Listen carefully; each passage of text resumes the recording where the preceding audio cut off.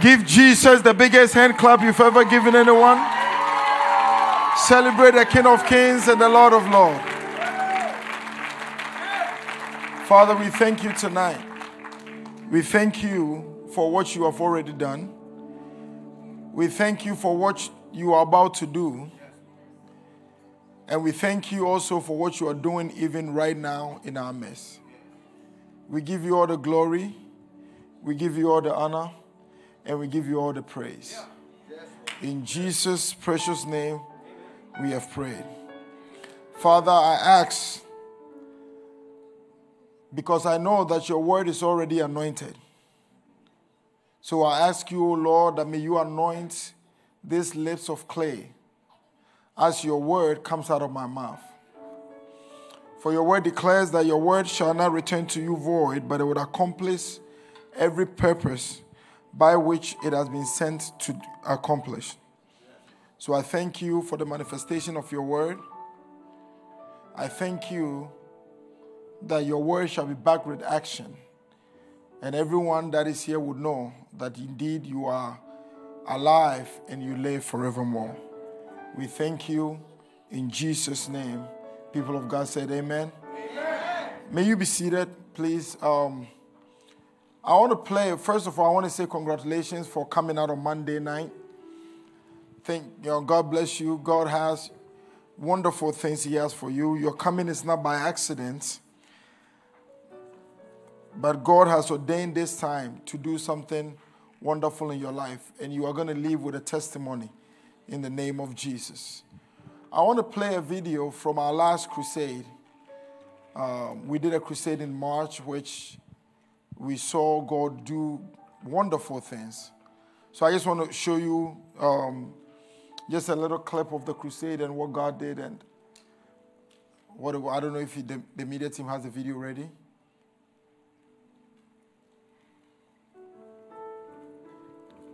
You don't have it. Where's my wife? Did she run away again? She's outside? All right. Okay. My wife is not here. We'll play the video when she comes. Who is excited or who is anticipating for what God has for them tonight? I feel joy. I feel joy in my spirit. Because I have an expectation for something great from the Lord tonight. And I know God did not assemble this meeting for nothing. But there is something that God wants to do in your life. And God is going to do it in your life in the name of Jesus. Amen. I want you, if you will, turn your Bibles with me to Acts chapter 3. I'm going to preach tonight on a message I've entitled, which this message dropped in my spirit. Oh, Peniel. This message dropped in my spirit whilst we were driving here. So I'm going to preach it. It's a fresh message. I'm going to preach it. So I'm learning whilst I preach it. Acts chapter 3. Acts chapter 3. I'm going to read from the verse number 1. And this, I call it faith to receive your miracle. The Bible said in Acts chapter 3, now Peter and John went up together to the temple at the hour of prayer. Can somebody get my wife so that, because the testimonies I asked of her, I need it. Where's my wife? They have the videos?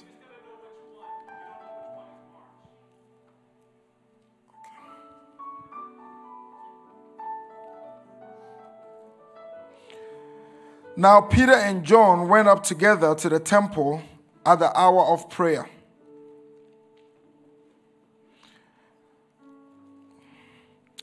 The 9th hour, and a certain man lame from his mother's womb was carried, whom they laid daily at the gates of the temple.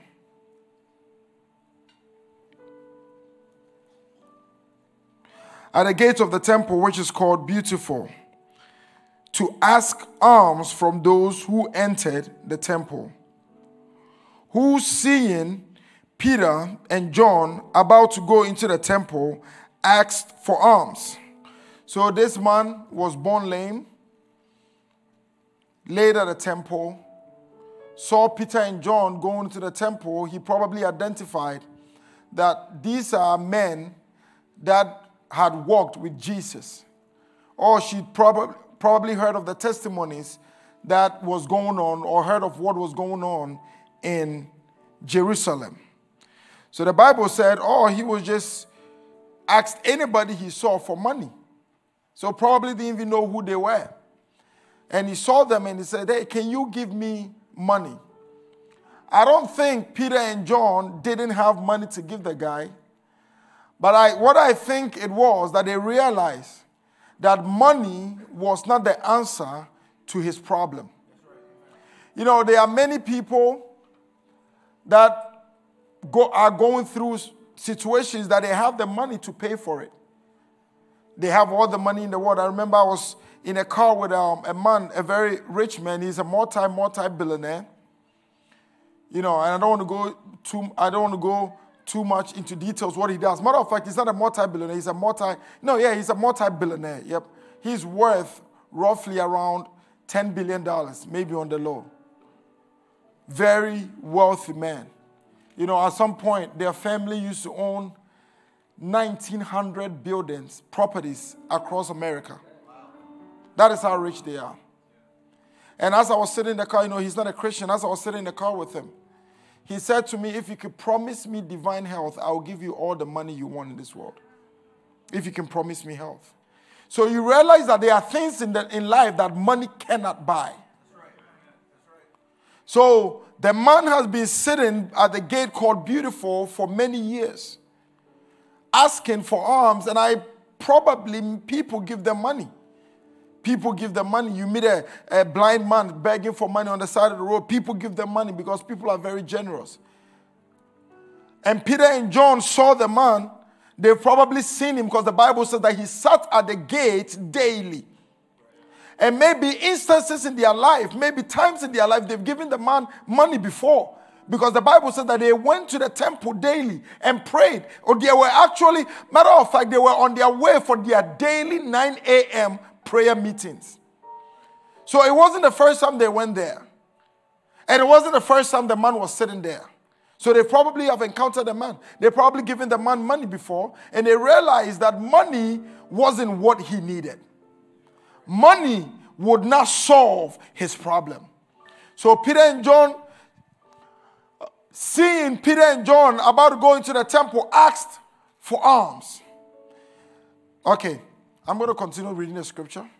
I just want to play this video because I want to give you an idea of what we do and what this whole ministry is about. So just go ahead and watch the video. Official has been in the news for many different things. But no matter what is going on this town, the blood of Jesus Christ is enough to wash clean official.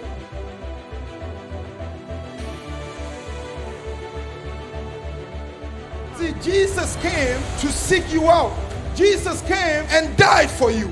See, the devil wants you to die for him, but Jesus died for you.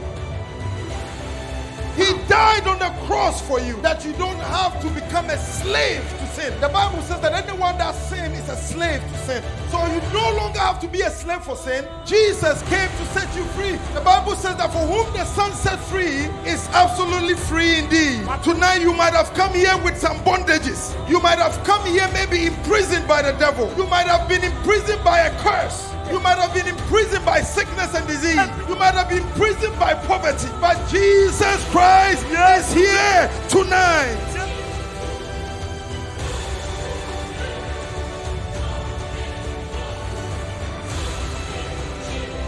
This lady's left leg was in excruciating pain. When she would walk, she said that it would shake constantly and it would be in pain. But after the preaching, she has been healed by the Holy Ghost. This young man has been in and out of the hospital. His heart was failing him. As you were praying, he couldn't even walk here. So he came with people, healed, and glory be to God. Somebody give Jesus a shout of praise.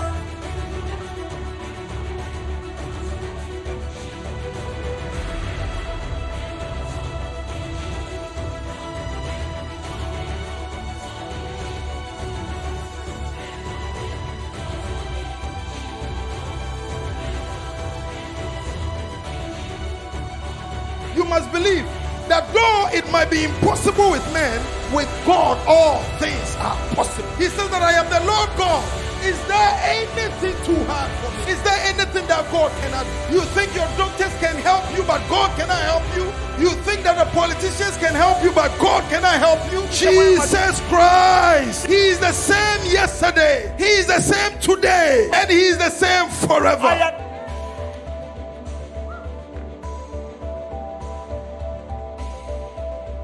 So our mama here is part of the people you prayed for who have been practiced fetish here. She said that after the prayer, she was a witch doctor. She is free and she can feel it. She used the word, I am free. I command you to receive your healing now. By the stripes of Jesus, be healed. Be healed. Let your weakness be turned into strength. I command every deaf ears to come open. Let every blind eye be healed. Let every tumor disappear. I take authority over the spirit of infirmity. Devil, lose your hold over their life. Oh, power of God, power of the Holy Ghost, let the fire of God fall upon you now.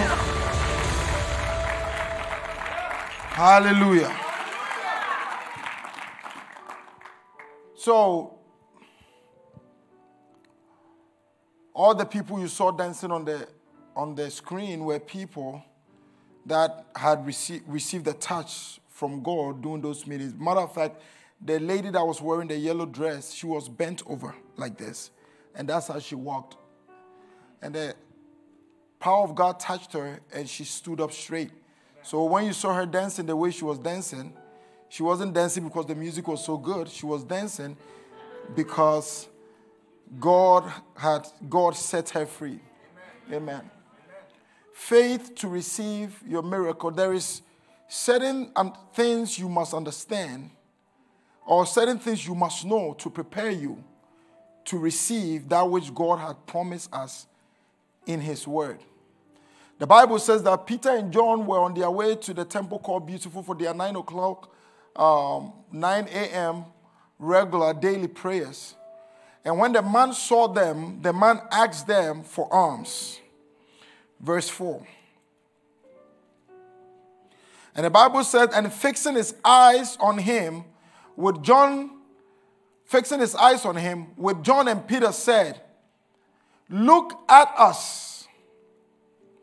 So he gave them his attention, expecting to receive something from them.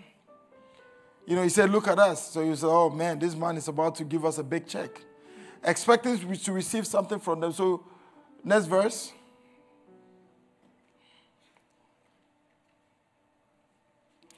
Then Peter said, silver and gold I do not have. I want you to pay attention to this message very well, because I'm not going to preach long. I'm going to be very short but very strong, and then I'm going to minister to you. Amen. So he gave them attention, expecting to receive something from them. Then Peter said, silver and gold I do not have, but what I have I give to you. In the name of Jesus, Christ of Nazareth, rise up and walk. So you see, Peter and John met the man who was in need of healing. The man had been lame from birth. The man had been crippled from birth. And the man needed healing. But before they healed him, they announced what they had in their possession. Let me tell you this. There is different types of people. There is different types of ministries. There is different types. The Bible talks about he gave gifts unto man. He gave, there is different administrations. You read 2 Corinthians, the Bible talks about the gift of the Spirit and all that. There are people, by faith, any believer can minister healing. That is a fact. Any believer. Somebody asked me yesterday, yesterday, how did you know, when did you know that you had the gift of healing? And now I want to help everybody, so I didn't tell him, I've this and that. But I told him that any believer can minister healing. That is what the scripture says. Because when you preach faith into the hearts of the people, and faith comes alive in them, they can receive that which God has promised them. But God also has given special gifts to men. The difference between a believer preaching faith and ministering in faith and somebody who is gifted with the gift of healing is that one does it effortlessly, where it is not by mind, it's not by power, but it's by the hand of the Almighty God.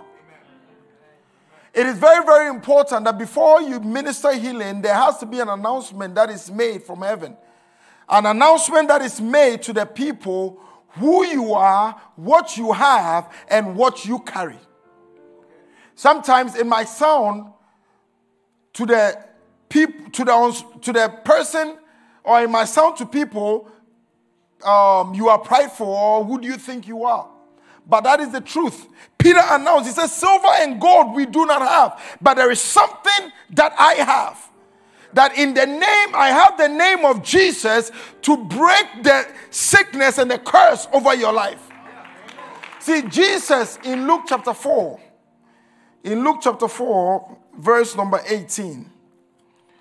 Luke chapter 4,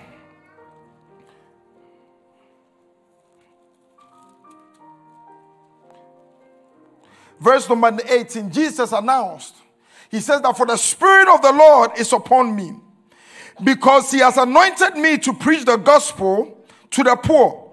He has sent me to heal the brokenhearted, to proclaim liberty to the captives and the recovery of sight to the blind, to set at liberty those who are oppressed, to proclaim the acceptable year of the Lord.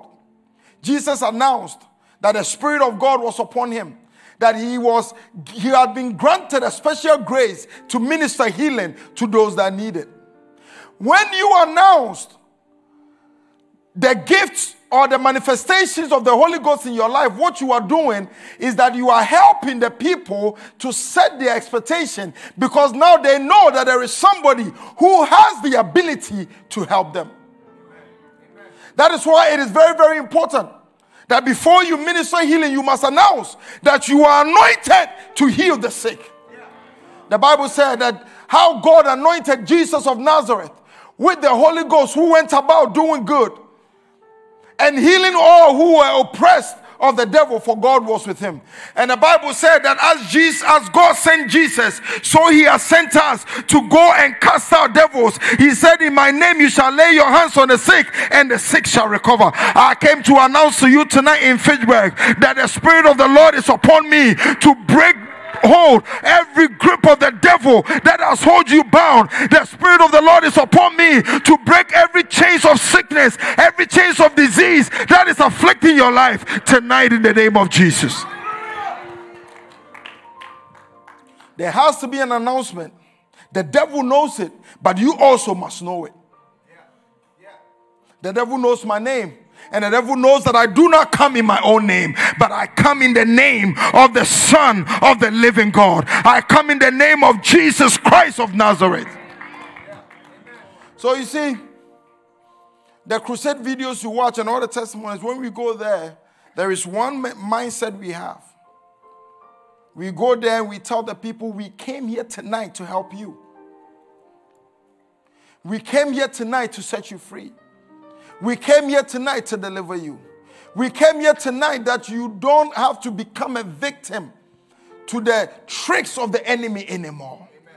And I'm announcing to you in Fitchburg tonight, it doesn't matter what the devil has been doing against your life. Tonight brings an end to all affliction of hell concerning your life. If you believe it, shout, I receive it. So God puts his anointing on people so that they can manifest his name, they can prove his word, they can bring his word to pass in the lives of those that hear it. There's an anointing that comes upon individuals, there's an anointing that comes upon ministers to do what? To carry out what God has ordained them to do. We were in Huntington, Texas, not too long ago. And I'm showing you these videos for you to see what I'm talking about. Matter of fact, last night there was a man here who had 2 lumps in his breast, scheduled for a mammogram in December. You know what that is? When you have lumps in your breast, that is painful. That is very deadly to the people that don't know it. Let me tell you this. You know what I realized not too long ago? Not too long ago, I was scheduled to travel to Africa. And I developed a severe backache. So bad. I could barely walk. I couldn't sleep. I couldn't sit. I couldn't do anything. You could ask my wife. It was terrible. My wife stayed away from me because of how painful it was. Because, you know, when somebody's in pain and you can't do anything about it, it's like you are better off just because, you know, whatever you do, oh, it's okay. It even makes things worse. And then she tried to keep the kids away because the kids would jump on me and everything. I tried everything. It didn't go away. I went to the chiropractor and it made it worse. I took painkillers and there was no painkiller strong enough to get rid of the pain. So then I realized that, let me practice what I preach. So I went to God. And I went to God. And the day, that was on Wednesday, I stood in my room and prayed. I prayed. And the longer I prayed, the more the pain went away. You know what that taught me? At that very moment, if somebody came to me and said, hey, I could take the pain away from you, I would have given them everything I could possibly give them for them to take the pain away. Let my friend, Prophet Benjamin came all the way from Belgium to be with us. Can we give him a seat?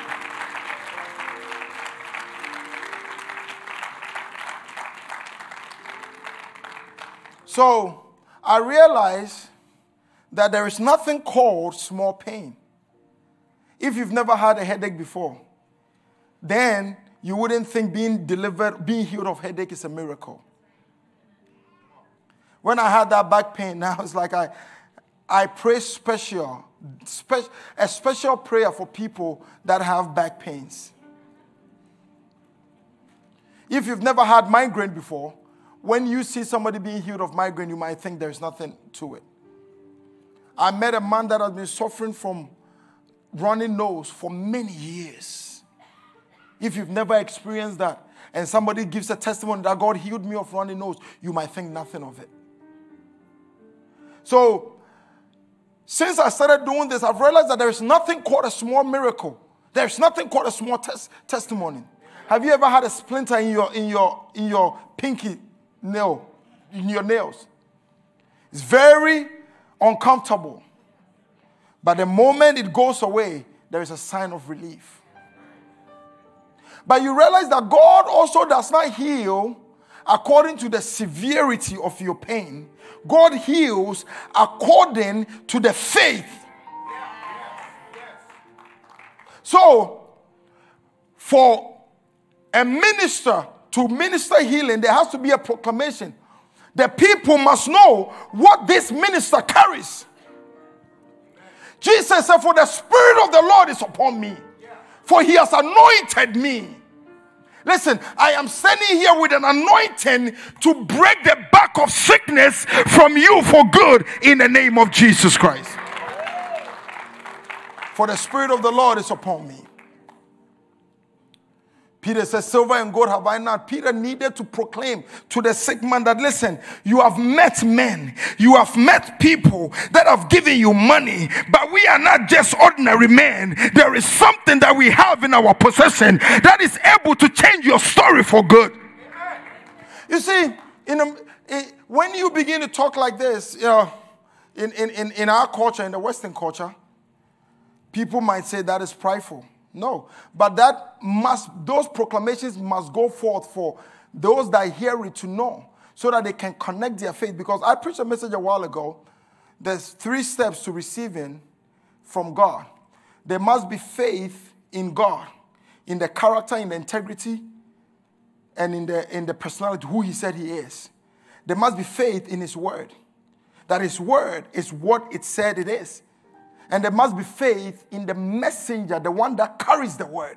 that this person is coming from God. Because if you are carrying the word of God, that which means that God has sent you, that which means that God has empowered you to bring forth what he had promised in his word to bring forth.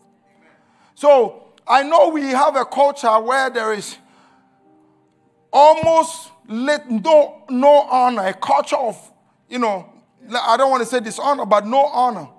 Because what if you can't put a value on the gift that God has placed in a man? You can't put a value on the man. If you can't put a value on the man, then you are not capable of receiving from that gift. Jesus, when Samuel said, Lord, they have rejected me because Israel were now asking for a king. And Samuel said, Lord, they have rejected me. And God said to Samuel, they have not rejected you. They have rejected me. Because you didn't go in your name. I called you, I ordained you, I positioned you there to lead my people. So if they no longer have use for you, that means they don't have use for me. So Jesus proclaimed, the Spirit of the Lord is upon me. Because Jesus must announce to the people what he was on earth to do.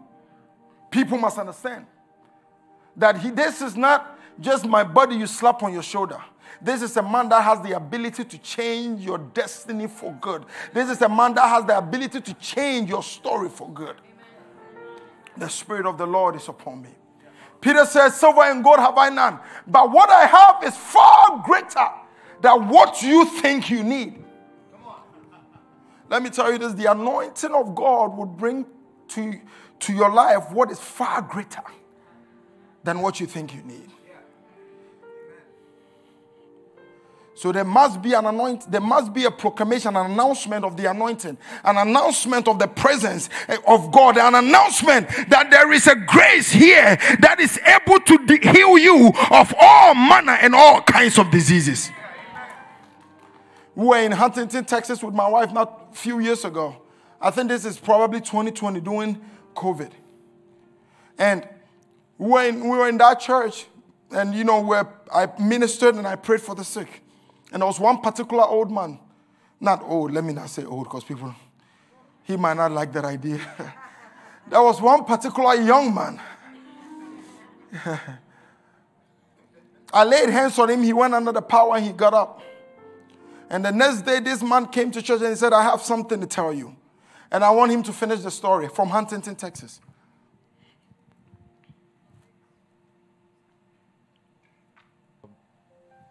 I had an afibrillation condition in my heart, which means that the upper part of my heart was going about 1,000 miles an hour and the lower part of my heart was going about 1. This resulted in uneven blood flow, starvation of blood to the brain, as well as oxygen deprivation to the body. The word was presented the other night, and God in his grace and glory had signs follow. And the evangelist prayed for me. After I got up off the floor, yes, slain in the spirit is a real thing. After I got up off the floor, I began to feel different. Later that evening, I felt a warm surge of blood through my carotid artery up into my brain. And my brain, which had been suffering oxygen deprivation for a while, suddenly became very clear. It was like a fog was lifted. And I look around and I go, wow, this world really sucks. But isn't God good? So then a little bit later, I realized I just walked up a hill and I'm not gasping for air. And you see, I used to sleep 12 to 14 hours every day because I didn't have enough energy to go through the day. Yesterday, I got up at 6 o'clock in the morning, which is shockingly early for me. And then I lasted all day long until last night, close to midnight, after the services here, And I never had to take a nap. I never had to slow down. I just kept going. God's amazing.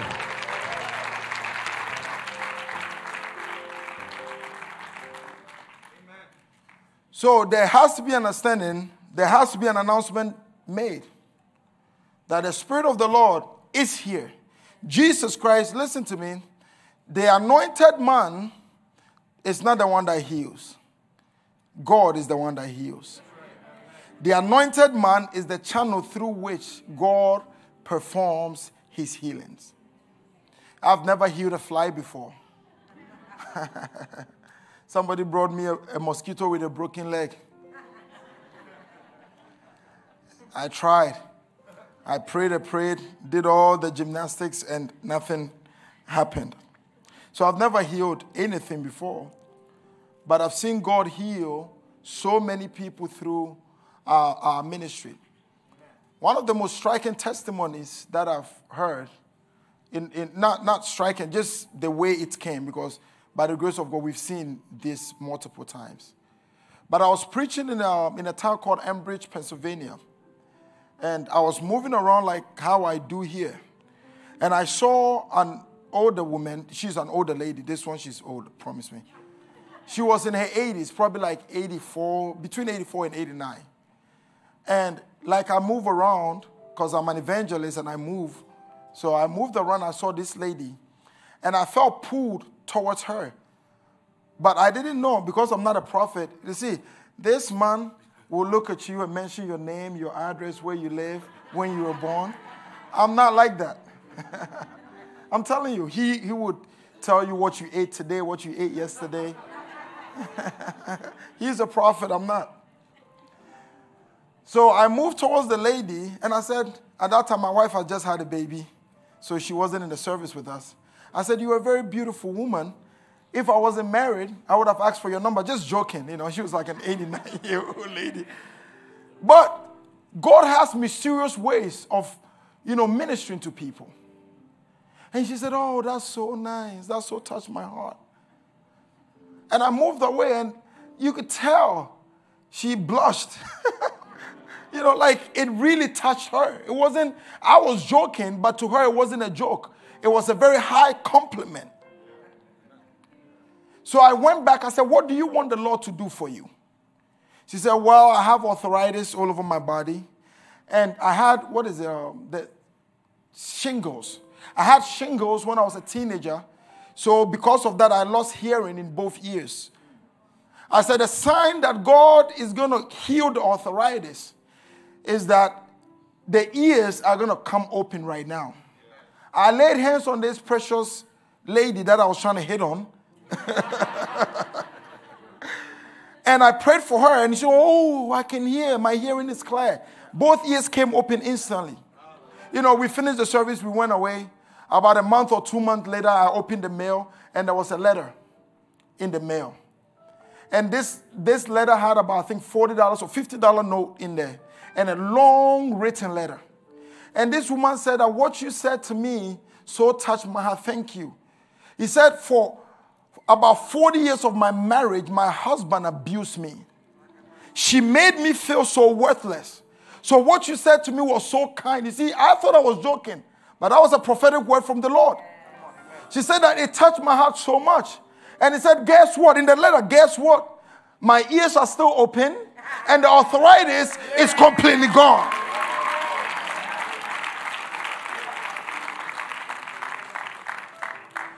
The Spirit of the Lord is upon me, because God has anointed me to bring deliverance to those that have been oppressed by the devil for so long. Amen. And I'm going to share more testimonies here. But there must be a proclamation of the anointing. The anointing must be announced to help people's faith to receive. For you to receive a miracle, you must understand that it is God's will for you to be healed.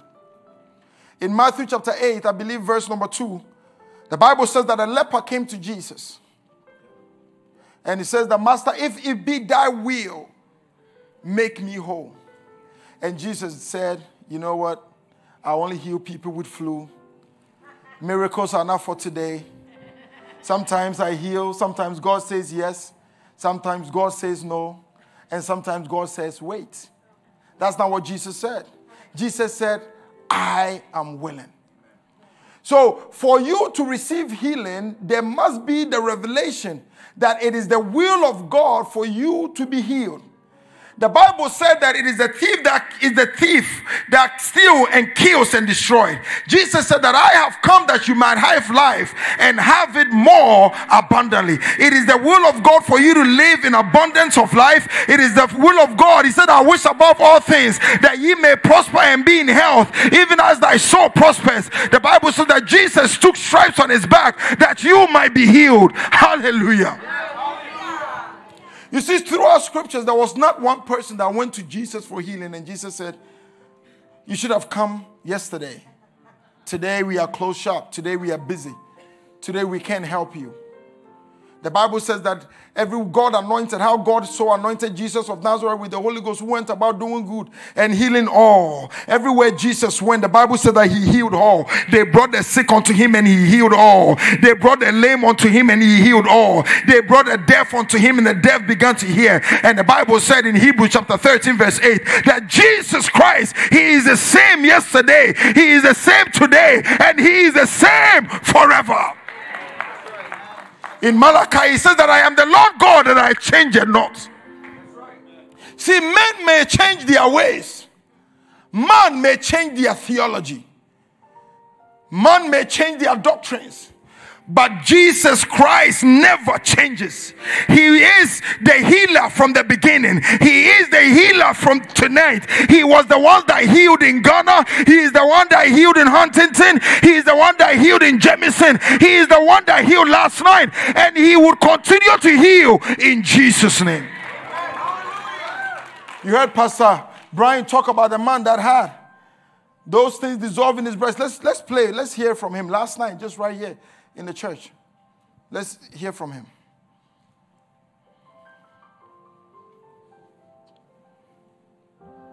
Tonight I felt an urgency to get here. I had a hockey game and I rushed out the door the moment I was done my game, and I was late to the message, but I heard quite a bit of the word, and then just hearing testimony after testimony, I felt like a rush to get to the front of the stage with for prayer. And he actually didn't even lay hands on me right away, but I just started operating in faith, and he asked us to test yourself and see if you've been healed. And I had 2 lumps in either one of my breasts. They were super painful, and the first thing that he said was your breasts, and as far as healing.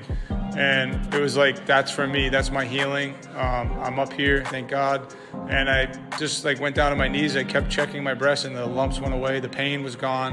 And it was it was almost instantaneous, I would say. But I was getting healed before the lumps were going down, but the pain is gone completely. The lumps are gone, no pain. So I have a mammogram set up for December. I can cancel that. Hallelujah. See, the Bible says that God is not a respecter of persons. What he has done for one, he can do for all. Amen. That's right. What God has done for one, he can do for all. So Jesus Christ, the one that healed the man, it wasn't the devil that healed the man last night. If you don't know how severe this is, that is, when you have knobs or tumors in your breast and it's painful, it's most likely going to be cancer. And the Jesus that took away cancer from the breast, we could show the pictures from Finland. Let me show you the pictures from Finland. I told you this on Sunday. There was a lady that came into our meetings. Because our ministry is audio-visual. We say it and we show you. We prove it to you. You understand what I'm saying?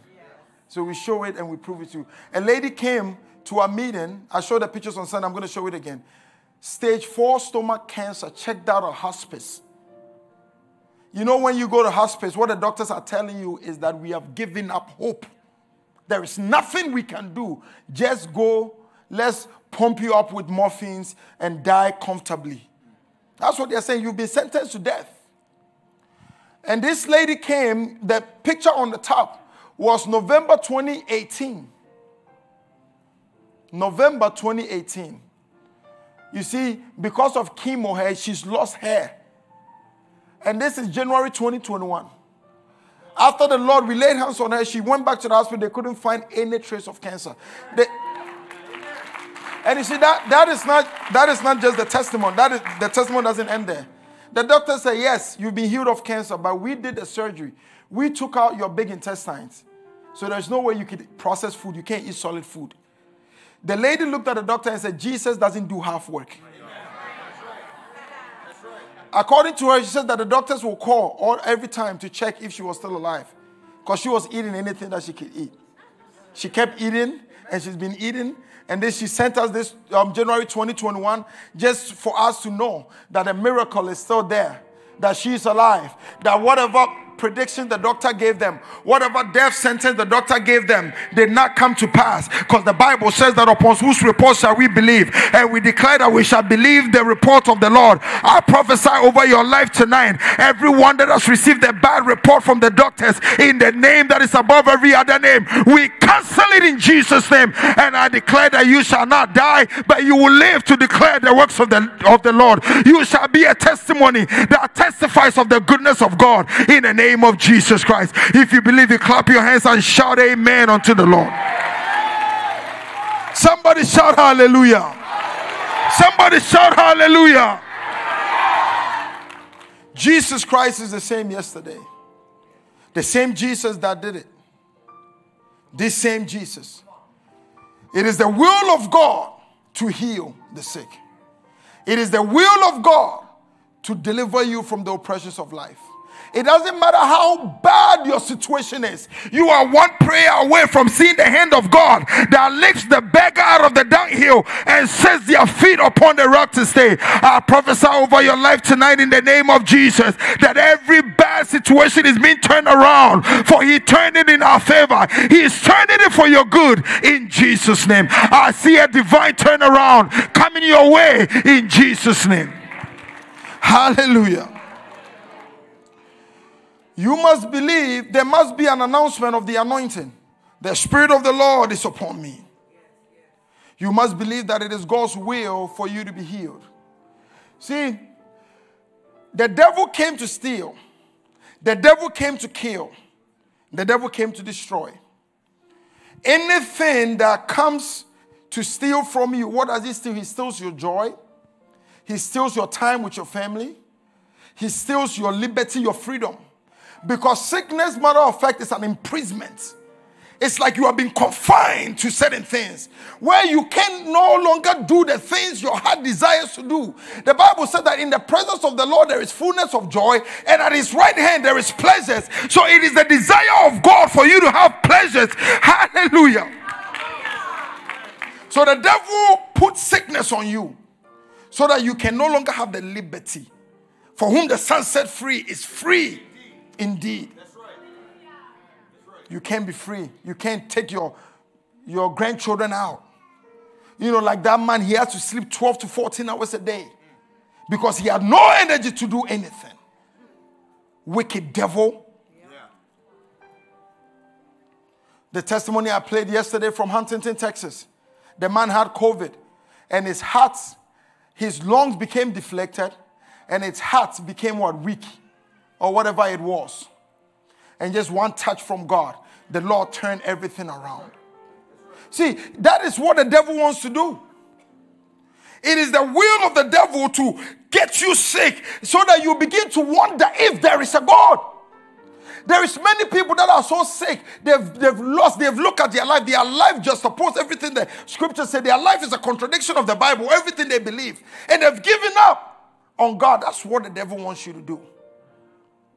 Let me tell you this, the devil is a bastard. The devil is wicked. The devil doesn't play fair.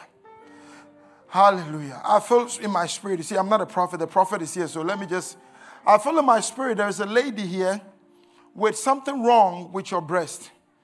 And when you heard that testimony, faith came alive in you. If that is you, let me pray for you. Let me pray for you. Hallelujah. Lift up your hands to heaven. As I lay hands on you, I command whatever the situation is to turn around. total healing, complete healing in the name of Jesus. Jesus heals you. Jesus makes you whole. You are healed. You are free. Hallelujah.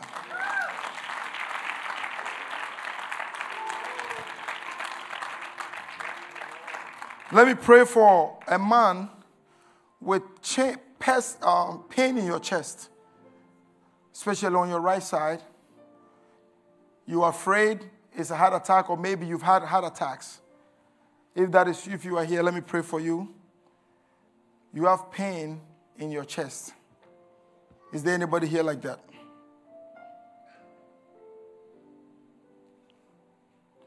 All right, let me go on. So, the devil wants to destroy your life with sickness. The devil wants you. You see, the Bible said that we are made in the image of God. So what the devil wants to do, that the devil wants to taint the image of God in your life with sickness and disease. That's what he wants to do. Because God cannot be sick, so you should not be sick. So every time you are sick, you no longer reflect the image of God. So your life is contradiction. It's a contradiction to what the scripture says. So the devil wants to look at God and mock God and say, listen, you said you made this guy like you. How come he doesn't look anything like you? So God sent Jesus and said, deal with this once and for all. So Jesus took stripes on his back, and every stripe he took, he saw your cancer. Every stripe he took, he saw your back problem. He saw your blind eye. He saw your deaf ears. He saw the migraine. He saw the headache. Every blood that was shed was a price that was paid for you, so that through his stripes you would receive your healing. Tonight I prophesy, you might have come in here sick, but you are leaving here rejoicing and declaring that, see what the Lord has done. Hallelujah. So there must be, you must know that it is the will of God. See, God does not will to heal some and leave some. He wills to heal all. The Bible says that Jesus Christ went about doing good and healing all. So tonight, you might have walked in here sick, but not some are going to be healed. All shall receive a miracle in Jesus' name.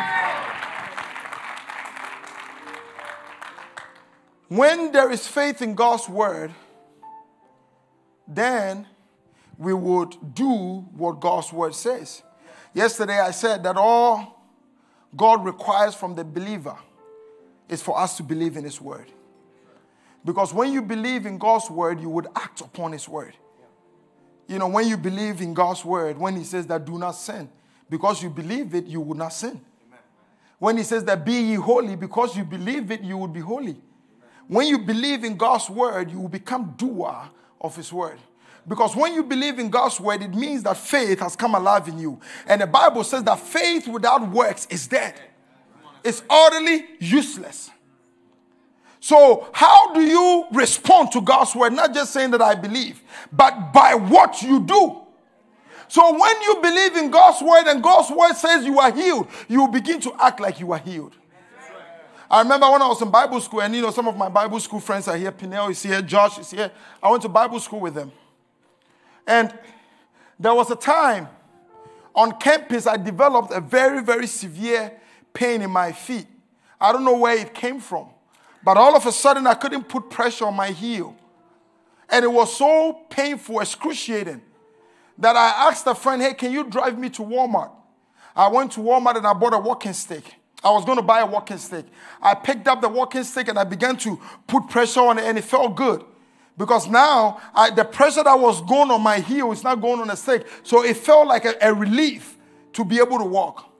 But whilst I was walking to check out, the scriptures begin to just play in my mind. And I realized that if I truly believed that the stick was going to give me a relief, then I would carry the stick for the rest of my life. But if I believe that Jesus was my healer, then I don't need a stick. So right there at Walmart, I said, devil, You would have to kill me with this pain, because I'm going to walk like I am healed. I'm going to talk like I am healed. I'm not going to nurse this problem. I'm not going to pay attention, because the word of the living God said that he took stripes that I might receive my healing. I receive what the sacrifice that Jesus did for me. Hallelujah. So I put a stick down, and let me tell you, the pain didn't go away right away. It took about maybe days or weeks. But I remember I was in March, I was in New York. I went to a service in New York. And, I never told anybody that I was in pain. I just walked funny. Nobody cared to ask me. So I just walked like this. And we were walking in the Bronx. The services, 2 services, 1 in the morning and then at night. So in between, we went to get food and everybody's going. It's cold in March and I'm walking like this. And I stopped and I said, I'm not going to deal with this anymore. I'm done. Jesus did not die for me to tiptoe on the streets of New York. So I said to myself, I'm going to put pressure on this. I'm going to walk normal. And man, the first time I did it, it was so painful. But I started walking. I started walking. In the pain, I was catching up to them. They didn't know what I was going through, but it felt like my heart was about it because it was so painful. By evening time, we went to service. Everybody's jumping and shouting. I saw myself jumping and shouting, and it dawned on me, no, you can't do that. You are in pain. And I said, oh, where is the pain? I began to look for the pain. And the pain had disappeared. Because I put a demand, I accepted the demands of the word. So now the Bible healed me, the word of God healed me. See, when you believe God's word, you will begin to act out the word. We say we believe God's word, but our actions shows otherwise. Whatever we do is contrary to what we profess. You have people come to church, and then the man of God lays hands on them, prays for them, and declares you are healed. And you hear them have conversation in the hallway, and whatever they say undo everything that was declared over their life. Because what we say we believe is contrary to the way we act. You must declare the anointing. The Spirit of the Lord is upon me. You must know that it is God's will for you to be healed. And you must act out what you believe. Within a few moments, I'm going to pray for you. When I pray for you, you must act out what you believe. And then when you act out, after you've acted out what you believe, you must testify of what God has done for you. In our ministry, because of the healing ministry, we go to different places, and sometimes 2 years later, you hear testimonies. And you wonder, it would have encouraged me if you had told me earlier. But it's not about me. Giving out your testimony gives glory to God, and it puts a seal. It's like you've sealed the deal for your miracle. The Bible says that Jesus healed 10 lepers. And out of the 10 lepers that Jesus healed, 1 came back to testify. But you see the difference between the 1 and the 9. Jesus healed them. If you know anything about leprosy, I used to live near a leprosy hospital in Ghana. The leprosy eats your skin, it eats your bones, it eats your flesh. It's a flesh-eating disease. It's one of the most wicked diseases you would ever see, and the oldest. So it's been there for ages. You see, the fingers are all gone, the nose is gone, the cheeks is gone. It eats everything it touches. It's like you pour acid on something. It just begins to eat it. If you get leprosy on your fingers, before you know it, your fingers is gone. And if you don't get healed from it, it will just keep eating it away. So Jesus healed them. When you are healed of leprosy, the skin gets clear. The leprosy disease leaves your body, but your fingers are still gone. Your nose is still gone. So the 9 were walking around healed of leprosy, but walking around with no fingers and with no nose and with no toes. They were healed, but they had no fingers. They were healed, but they had no nose. They were healed, but they had no toes. But the one that came to Jesus, Jesus said, your faith has made you whole. So what is being whole? When a person misses some parts of their body, we say that is what? Deformity. Wholeness is a person that has everything. So you see, the fingers that were missing all of a sudden appeared. The nose that were gone all of a sudden appeared. Because of his thanksgiving and because of his testimony, Jesus restored him to wholeness. Many believers lose their miracle because they refuse to give glory. Let me tell you this, your shyness is not in comparison to what the devil intends to do with you for not giving God his glory. When God does something to you, the Bible says that proclaim the wonders of God. God tells us, let us talk about the goodness of God. Let us proclaim what God is doing. Let the whole world know that we don't serve a dead God, but we serve a living God who is alive and lives forevermore. The world must know about our God. You know, that's why we record testimonies. Because when people say that all you guys do is, it's a lie. He said, why don't you go ask that lady? Why don't you go to... Matter of fact, in Huntington, the man that had the problem, when I went there, the pastor told me there was actually another man who was diagnosed with stage 3 cancer or whatnot. And the Lord healed him in that service. They never told us. We never recorded testimony, so we don't have it. But after I went back there, the pastor told me who was completely healed. The world must see that our God is alive. They must see that what we are talking about is not just words, but it's a manifestation of the Spirit and power. That we serve a living God. You must let the world know. We share testimony. The Bible says that for they overcame by the blood of the Lamb and by the word of their testimony. We share testimonies because everybody must know that our God is alive and our God lives forever. Somebody say amen. Amen. Jesus Christ is the same yesterday. Jesus Christ is the same today. Jesus Christ is the same forever. What he did then, he is doing it today. We were in Tanzania. You could play that video. We were in Tanzania. And there was a young man who was in the crusade who had an open sore in his belly. And according to his testimony, he has done everything. Western medicine, traditional medicine, and the sore wouldn't go away. And he says that liquids will come out of the sore. And in that crusade, instantly the power of God came upon him and the sore closed up. If you have that video, you could play it. Let every tumor disappear. Let every growth disappear. Be healed in your bodies by the power of the Holy Ghost. I came with a very big problem. I had a hole on my stomach and it was paining out daily. But after the prayers from the man of God, the hole has really closed and nothing is coming out from the hole. So there was a hole, creative miracle, where sore gets healed completely. So our God is alive. Jesus Christ is the same. Whatever he did then, he's still doing it today. And he's still doing it tonight. Hallelujah. So there must be faith that you have. That God has done it before.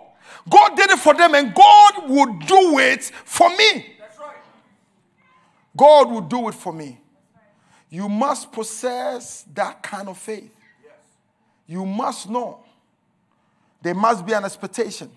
When there is faith, there is an expectation. When you know that God did it then, God did it for them, and God is also going to do it for you, then there should be an expectation. The Bible says that for faith comes, the Bible said, 1, we overcame by the blood of the Lamb and by the word of their testimony. That's why I'm sharing testimonies with you tonight. And the Bible says that faith comes by hearing and hearing by the word of God. That's why I'm preaching the word of God to you tonight. You must believe in the promises of God. You must believe that his promises are yes and they are amen. That whatever God has promised in his word, he is more than able, capable to bring it to pass. He can do exceedingly abundantly, more than you can think or even imagine. God can do more than you can think or even imagine. So don't sell yourself short of God's ability. Oh, maybe he can do it for me, maybe not, I don't know. There has to be that rugged expectation. The Bible said in Mark chapter 5 that the woman heard about Jesus. This lady heard about Jesus. The Bible says she has been bleeding for 12 years. She sold all her, she probably was a rich woman, sold her livelihood, and went after doctors. I talked about it yesterday. And the Bible said that she heard about Jesus. You see, what you hear, because the Bible said out of the abundance of the heart, the mouth speaks. What you hear will determine how you speak. What do you incline your ears to? In the book of Proverbs, it said, my children, incline your ears to thy hearing. Listen to my words. Listen to the words of faith. Let your heart be filled with the word of God. Let your heart be filled with the possibilities of the Almighty God. Let your heart be filled with the will of God. Let your heart know that God can do exceedingly, abundantly more than you can think or even imagine. Let the word of God fill your heart. Let the word of God. The Bible says that let the word of God renew. Let your mind be transformed by the renewal of your mind. Let the word of God renew your mind. You need to connect your heart with God's word. You need to, you need to marinate your spirit in God's word. Because faith comes alive when you get to the point of knowing. I said that somebody asked me, what is faith? I said, faith is the knower in your knowing. When you know and you know. The Bible said, for Abraham was fully persuaded, Romans chapter 4. Abraham was fully persuaded that which God has promised him was going to fully come to pass. So it didn't matter what was going around him. It didn't matter how progressing his age was become, how impossible his situation was becoming. He knew that he who has promised is more than able to bring it to pass. He knew that God is able to bring the dead back to life, was more than able to make Sarah, whose womb was as good as dead, have a child. So when you are fully persuaded, you lose the consciousness of time. You are no longer worried about how long the situation. You know the end from the beginning. The doctor said you have, like the lady from Finland, the doctor said you have a few months to live. She said, no. That is not my story. That might be the case for somebody else, but that is not my case. That might be the case for somebody else, but that is not my case. At some point, you should look at, they said that, the economy is going bad. They're about to lay people off. And you look at them and say, that might be the case of somebody else, but that is not my case. They can tell you that, listen, there is a new disease coming and it's going to kill so many people. That might be the case for somebody else, but that is not my case. For the Bible said that with long life would he satisfy me. Hallelujah. My cousin called me one time and he said, can you pray for me? I said, yes, I could pray for you. Family people are the last people to receive that there is a gift on your life. So when family comes and say, can you pray for me? I take it serious. There was a relative in Ghana who had been suffering from miscarriages. They get pregnant and they lose the baby. They get pregnant and they lose the baby. They get pregnant, they lose the baby. And I'm the man of God in the family. She hasn't asked me to pray, so I won't pray. Then one time I was in Ghana. She came to me and said, can you pray for me? That it was in June, 2 years ago. And I laid hands on her. And I said, a year by this time, you shall carry your baby. Guess when she delivered? June the following year.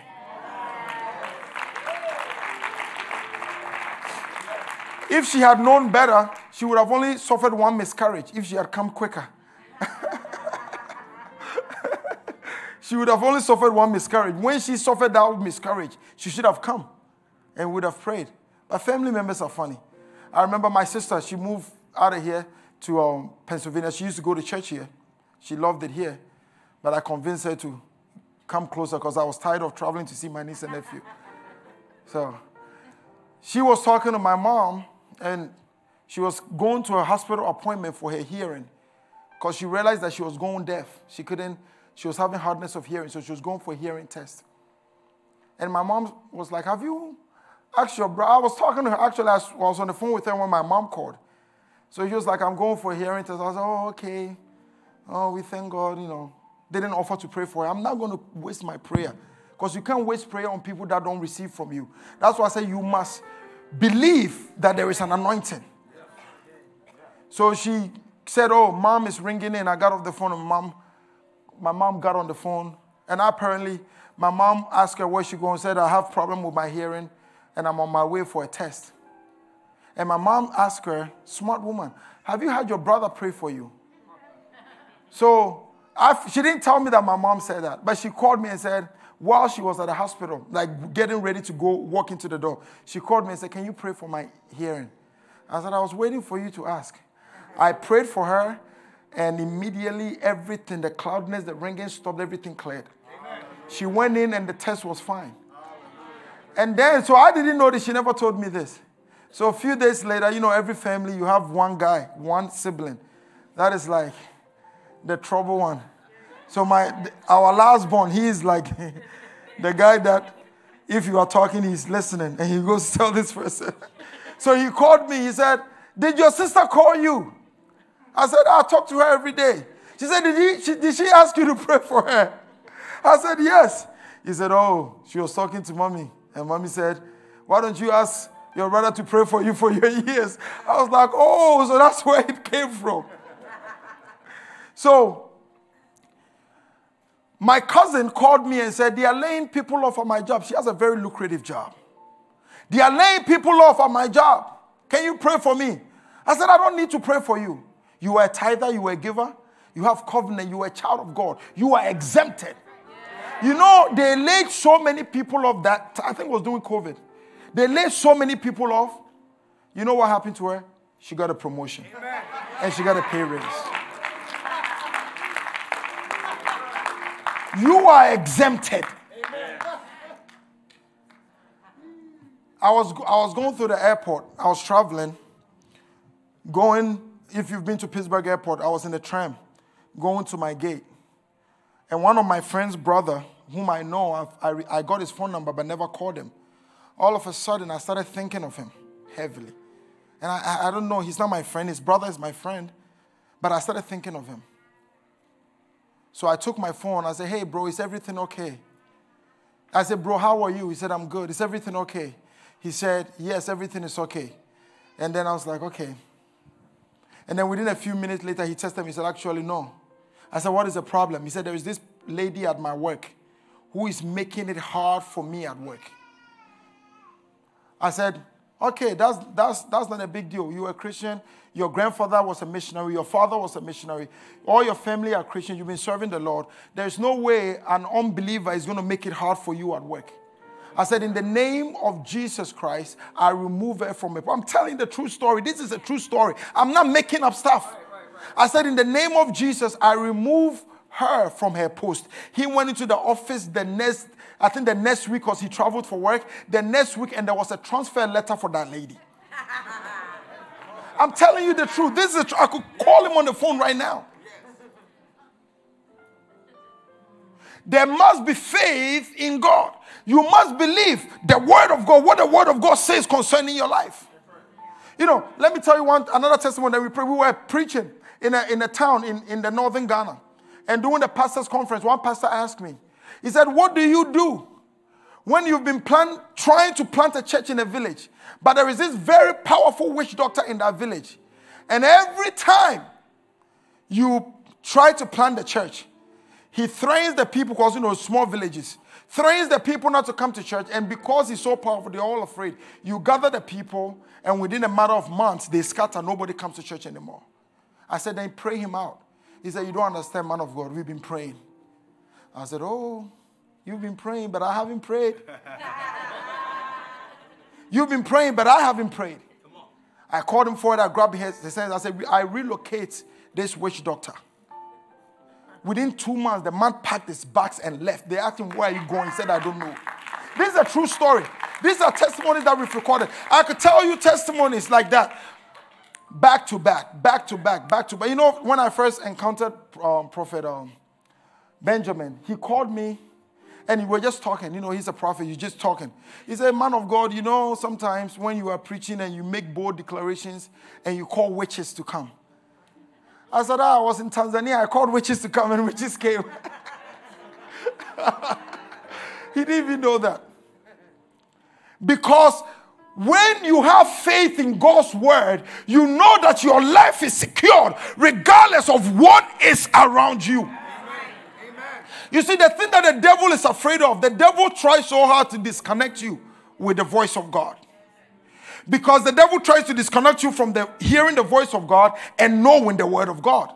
Because when you know the word of God, there is nothing the devil can do to stop you from becoming who God wants you to become.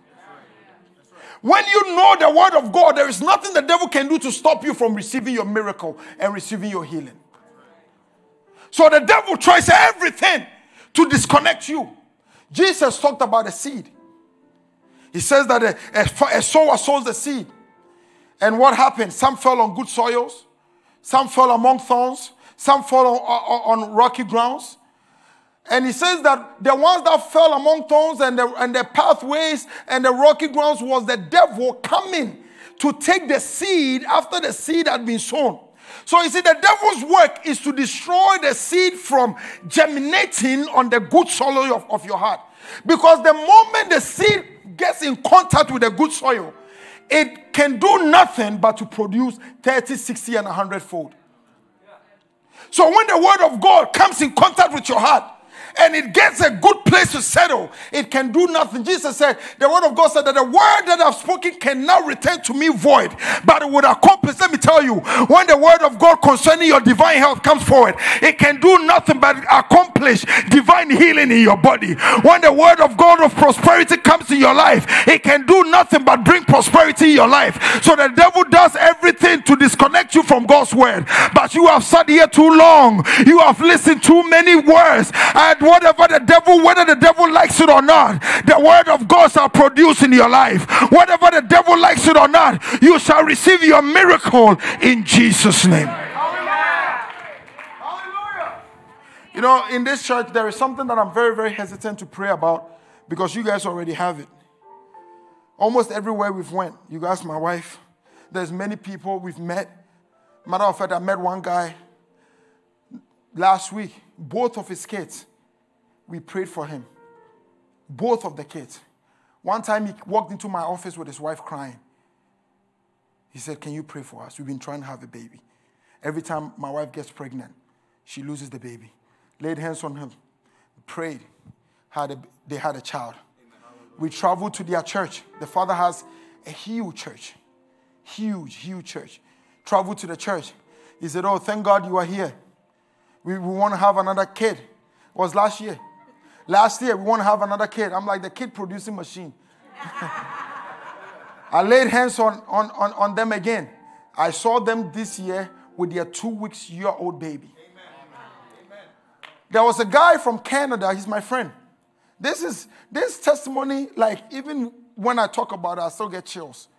I was doing a broadcast online. And all of a sudden in the morning, I was doing morning prayer. All of a sudden, this guy, I couldn't shake him off my mind. And whilst I was ministering, I saw him comment. He put his name there.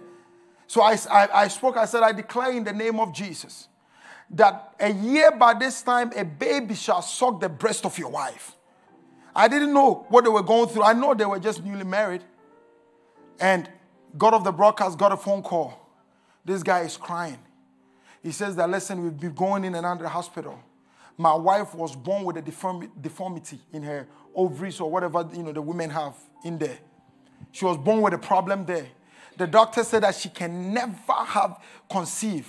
And even if she conceives, we must abort it immediately because her womb cannot hold a child or else she would die. The guy told me that. I said, if I knew this story, I would never prophesy. I would have never told you what I told you. But thank God I didn't know. So he told me that. I said, the word of the Lord said, a year by this time, a baby shall suck the breast of your wife. And when I got off the phone, I was like, I should probably encourage them to go adopt a newborn baby. Because now I'm scared. Because, not only they said, yes, if she gets pregnant, she will die.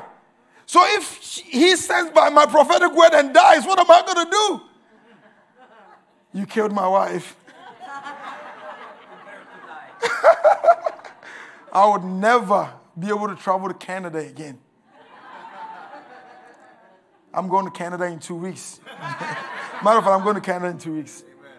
So he told me that, but then I repeated, the word of the Lord said, a year by this time, a baby shall suck the breast of your wife. And then I got off the phone, I was like, maybe they should do adoption. And then I said to myself, if it goes bad, I would say a baby shall suck the breast of your wife. I didn't say your wife will get pregnant. So you can't use that against me. I went back on Facebook to replay what I said. Because, you are a prophet. Sometimes the Spirit of God comes upon you. You know God is speaking, but when you get to your flesh, it shocks you. It shocked me. So then, 2020, in December, on my way to Ghana, December 6, 2020, I remember, at JFK, I got a phone call. Hello, bro. You are the first person that I'm going to tell you this. So, okay. We just found out that my wife is pregnant. Just to encourage myself, I said, the word of the Lord said, a year by this time, a baby shall suck from the breast of your wife. And then I'm like thinking what he told me. And then one problem after the other. He called me and the doctor said, they have to take out the baby. I said, the word of the Lord said, a year by this time, a baby shall suck from the breast of your wife. He called me again. They said that the baby is now growing in the womb. If the baby doesn't grow to a certain point, we'd have to take out the baby. I said, the word of the Lord said, a year by this time, a baby shall suck the breast of your wife. Yeah. And then one issue after, I got tired. I didn't want to pick up his phone calls anymore. But then one day I was driving to buy a gun. I was driving to Shaw's, buy a gun. And the word of the Lord came upon me again. I picked up the phone, I called, I said, Michael, don't worry. I mentioned him. It's fine. It's a testimony. He shares it everywhere, so it's fine. When he saw me in July, he gave me a hug and started crying. He said, you can't believe what God used you to do for me. I said, Michael, don't worry, whatever is going on. Everything is going to be fine. The baby will be fine and your wife will be fine. Amen. Little did I know that they were in the hospital. They said that the umbilical cord was wrapped around the baby's neck. And they had to do an emergency C-section to get the baby out. And I'm telling you, the baby was healthy. The wife is healthy. The baby is healthy today. Everything is completely fine.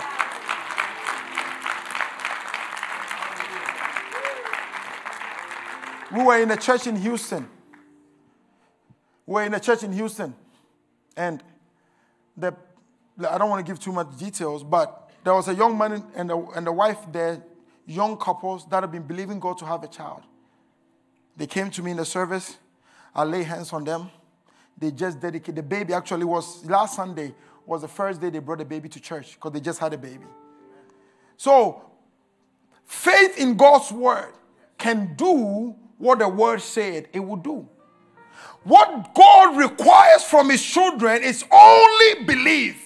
The Bible said that to them that believe, all things are possible. All things are possible. See, the Bible didn't say that some things are possible. He says that all things are possible. It is possible for the barren womb to carry a child. It is possible for a dying business. Matter of fact, talking about a dying business, there is a man that has been a very great help to my life and our ministry.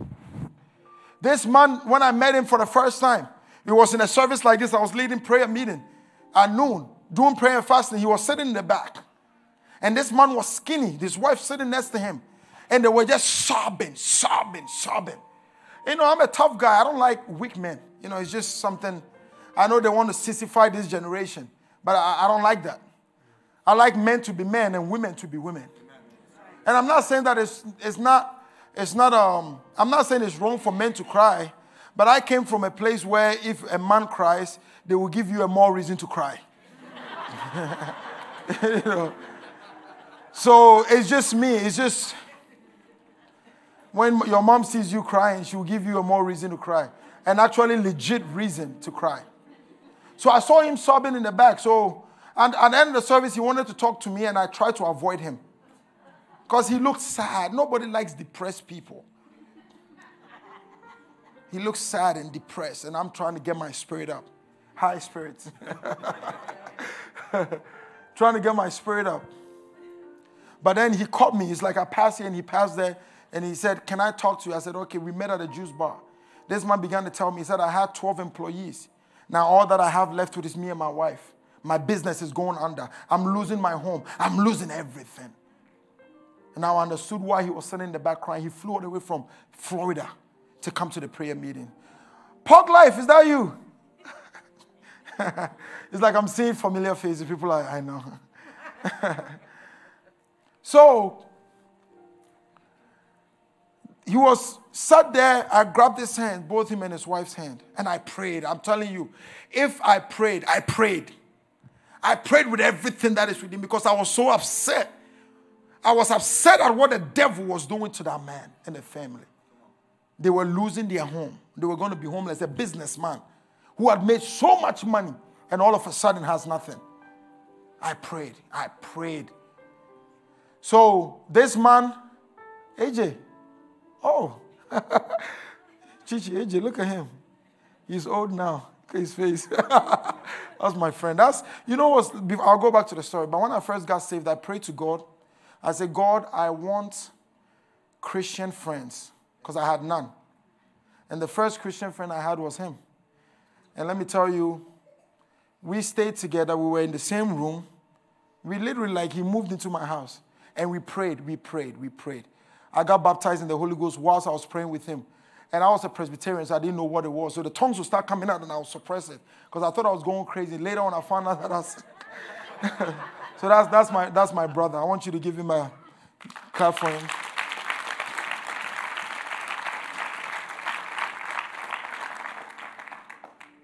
So this man, I prayed for him, and then I didn't hear from him again.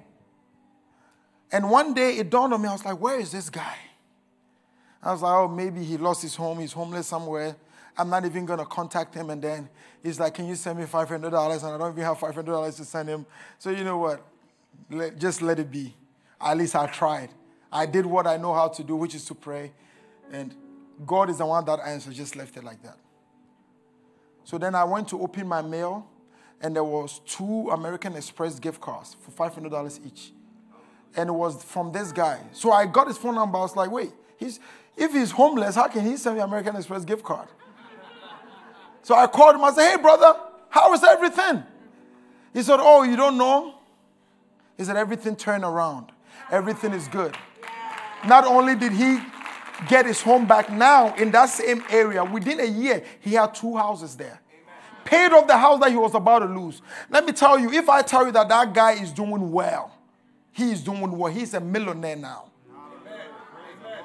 He is a millionaire now. He has multiple businesses. Doing well. It's beyond, I'm telling you, it's I can't express to you how well he's doing. And he's been such a huge blessing. I spoke with him today because of the hurricane in Florida, so I just wanted to make sure he was good. And last year, he called me. He said, hey, you want to go watch a Miami Heat's game? I said, cool. Can I bring my son? Josiah was 1 or 2? 1. No, he was 2 because it was in November. He had just turned... let me listen to my wife. My son was 1. He bought us a ticket right behind, where the reporters sit, Shaquille O'Neal. Yeah. We sat there. I'm telling you, I was going there like a superstar. I remember during the halftime break, I was just standing there. Shaq kept looking at me, Shaquille O'Neal. He kept looking at me. And then he walked towards me. Because, I'm also a big deal, so I'm not going to go and be like, can I get it? No. He walked up to me and shook my hand. I'm telling you, his hand drowned my hands. He is not a normal human being. I'm telling you, if you meet him in person, whatever you see online in person is worse. He is. When the Bible says that there were giants on the land, we should change the scriptures to say that there are giants on the land. He's a huge man. So I'm telling you this to say that faith in God can turn situations around. It doesn't matter how low you are. God can, the Bible says that he lifts the beggar out of the dunghill and sets their feet upon the rock to stay. It doesn't matter how hopeless your situation is. He gives hope to the hopeless. He is the father to the fatherless, husband to the widow. There is nothing that God cannot do for you. There is no, to men things may seem impossible, but with God, all things are possible. We serve a God of possibilities. We serve a God of no limits. So don't limit God to your circumstance. Say that, you know what? Maybe this is just my situation. Maybe this is my story. Maybe God can't do anything about my situation. You are one prayer away from seeing the hand of God completely flip your case. Where God turns your mourning into dancing. Where doors have been shut to you, doors begin to open. And now all that you are wondering is which door I should enter into. There was a girl when I used to live in Worcester. There was a girl. She was 30 years old, believing God for a husband. And I remember in her whole 30 years on earth, no guy had ever shown interest in her. And she wasn't an ugly girl. She was a very beautiful woman, nice body, everything, like any guy would desire. But no guy had ever shown interest. And we prayed with her. We prayed with her. We prayed with her. Within one day, 2 guys called and said, I don't know what was going on, but I like you. One guy called at 9. One guy called at 9. One guy called at 11 a.m. I don't know what was going on, but I like you. And she accepted the guy that called at 9 a.m. And I called her. I said, what if the guy that called at 11 a.m. had called at 8 a.m.? What would you have said? He said, I would have gone with whoever came first. So it seemed like all doors were shut against her. When God began to open the doors unto her, now she had the choice to choose who she wanted to be. That is going to be your story. That whatever has been hard for you would become easy for you in the name of Jesus. You see, when God favors you, when God turns, when God pays attention to you, because faith draws God's attention to you. Jesus was walking in the midst of the people, and blind Bartimaeus began to scream, "Oh, Son of David, have mercy on me." And all of a sudden, Jesus stopped. The woman with the issue of blood began to crawl in the midst of the people. She touched the hem of Jesus' garment, and all of a sudden, Jesus stopped. And Jesus said, "Daughter, be of good cheer, for thy faith has made thee whole." You see, when you actually listen to her story, in Leviticus, when a woman is on her period or bleeding, she was considered unclean. She was not allowed to go in the midst of people, because whoever she touched becomes unclean. And if you're unclean and you purposefully make others unclean, you will be stoned to death. So what she did, being there, she was risking her own life. But from scriptures I've seen throughout the Bible, that any man that said, "If I perish, I perish," never perished. Because faith would say that, you know what? Even if they slay me, I will still live. Faith will say that you can throw me in the lion's den. The lion's mouth will be shut. You can throw me in the fire, and the fire will not have the power to consume me. For yea, there I walk through the valleys of the shadows of death, I shall fear no evil, because the greater one lives on the inside of me. Greater is he who lives in me than they that are against me. I see the Spirit of God coming upon you. I see the gift of faith coming alive in you. I see you running through the troops and leaping over the walls. There will be no sickness too hard to take you down. I see the life of God coming upon you in the name of Jesus Christ. Faith in God will turn every situation around. Will turn whatever is unfavorable, it will turn it in your favor. See, all that is what God is requiring from his children. Just believe. God wants you to believe him. God wants you to believe him for who he is. Believe him for his character. Believe him for the integrity of his word. Believe him that he's not a man who should lie. He's not a liar. That's why the Bible said that without faith, it is impossible to please him. Because just imagine you telling somebody, I'm going to do something for you, and they begin to doubt you.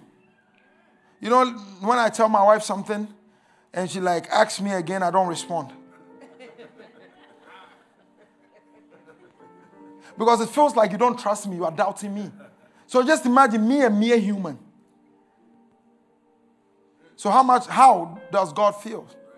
God is pleased when you say that I know you are going to do this for me. Because you sacrificed your son, your only son, for my sake. If you would kill Jesus for me, then what are you now willing to do for my sake? That is faith. That you have to understand that which is greater? To send Jesus to die for the salvation of the world, or to give you a brand new disc? To open your eyes. To make you to walk out of here without pain, which is harder. If God did the hardest, then he is more than able to do for you the least. That's why I have so much confidence in God to heal you. I have so much confidence in God to heal. There was a lady from Boston, she's a lawyer. You know, I was praying I didn't even know this. I was praying online, and I used to do this cool program called Morning Prayer, which I stopped, which I need to do it again, because there were so many miracles and testimonies we recorded from that program. This lady wrote us a letter and had a $1,000 check in it. And she told us her testimony. She said, you were ministering online, and you said that there is a lady watching. God is giving you a brand new cartilage. And I promise you this, I didn't know what a cartilage was. I'm from Africa. I speak broken English. So when I read that, I went on Google, what is a cartilage? That's when I... You know, I graduated first class from Google University. She said, you said there's a lady watching, God is giving you a brand new cartilage. She said that the moment you said that, I felt a warmth come over my knee and every pain disappeared. He said the cartilage in her knee had worn out, so her legs was bone scrubbing the bone. So she was in constant pain, constant on pain meds. She's a lawyer, so she wasn't fake. She's not one of those crazy charismatic people who, you know, everything. No, she was an educated Massachusetts woman. The hardest to impress.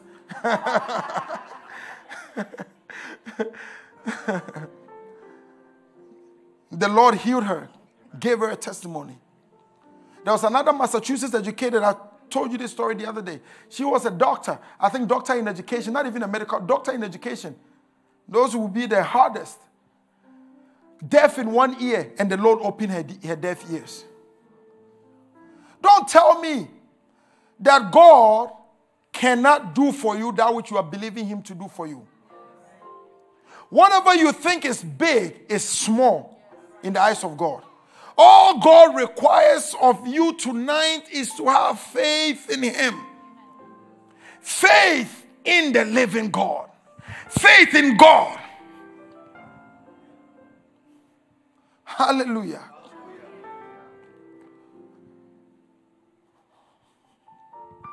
I don't want to preach long tonight, but I know there is people here that even as I'm speaking, your faith is coming alive. Because when you start believing, you will start to act. Your faith would affect the decisions you make, would affect the actions you take. The woman heard about Jesus, she believed. Your faith will first affect your speech. When you believe, it affects what you say. And when you begin to speak, it will affect what you do. So you see, out of the abundance of the mouth and of the heart, the mouth speaks. So when it is in your heart, the word of God is in your heart, the word of God will begin to come out of your mouth. And when the word of God comes out of your mouth, your life will begin to align to the word of God. So when you start believing, you will start to begin to do what you couldn't do before. You will start to do what the word of God says. We were preaching, and this is the last testimony I will share, and I'll pray for you. My wife and I were in Connecticut not too long ago. And after the service, we were walking out, and a lady brought her daughter. I think she was probably in her 20s. And said, can you pray for my daughter? And the moment I looked at the girl, I knew what was wrong with her. You asked me, how did you know? Was it the Lord that showed you? No. I knew what was wrong with her by her makeup. You know, when somebody is confused about what color makeup they want to do, and they put all the colors in their face, you can tell what is wrong with them. I remember I was in Pittsburgh. One guy flew from Texas with his girlfriend and brought his girl. He said, hey, man of God, this is my girl. I want to marry her. What do you think? I said, she's crazy. How'd you know she's crazy? Did you see it in the spirit? No. How'd you know? Because she couldn't decide what color she wanted to put on her face, so she put all the colors on her face. So she's crazy. You can tell. Now everybody's checking their makeup to see. I'm not talking about you.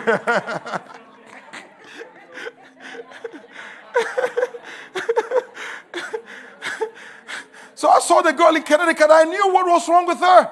I diagnosed her. So I put my hand on the side of her head. I said, you foul spirit of insanity, I command you to come out of her. She went under the power, laid down for a little bit. We walked out of the service. We left. We came back the following year. The girl was sitting there. And you know how I knew she was healed? Because of her makeup. Am I lying? It's true. She wasn't now. She made up her mind and put one color makeup on her face. Everything was on point. You know, my niece and nephew, they say like they use some vocabularies that I feel like I'm older now, so I don't understand. But they would say something like she was on fleek. Is it right? So I knew she was healed. I called her. I said, tell me what happened. The mom said that she has schizophrenia. She couldn't keep a job. And at that time when I was taking her testimony, she had 2 jobs. The power of God. Yeah. The power of God that is able. You know, there was if I start sharing testimonies, we will not leave this place. I'm telling you.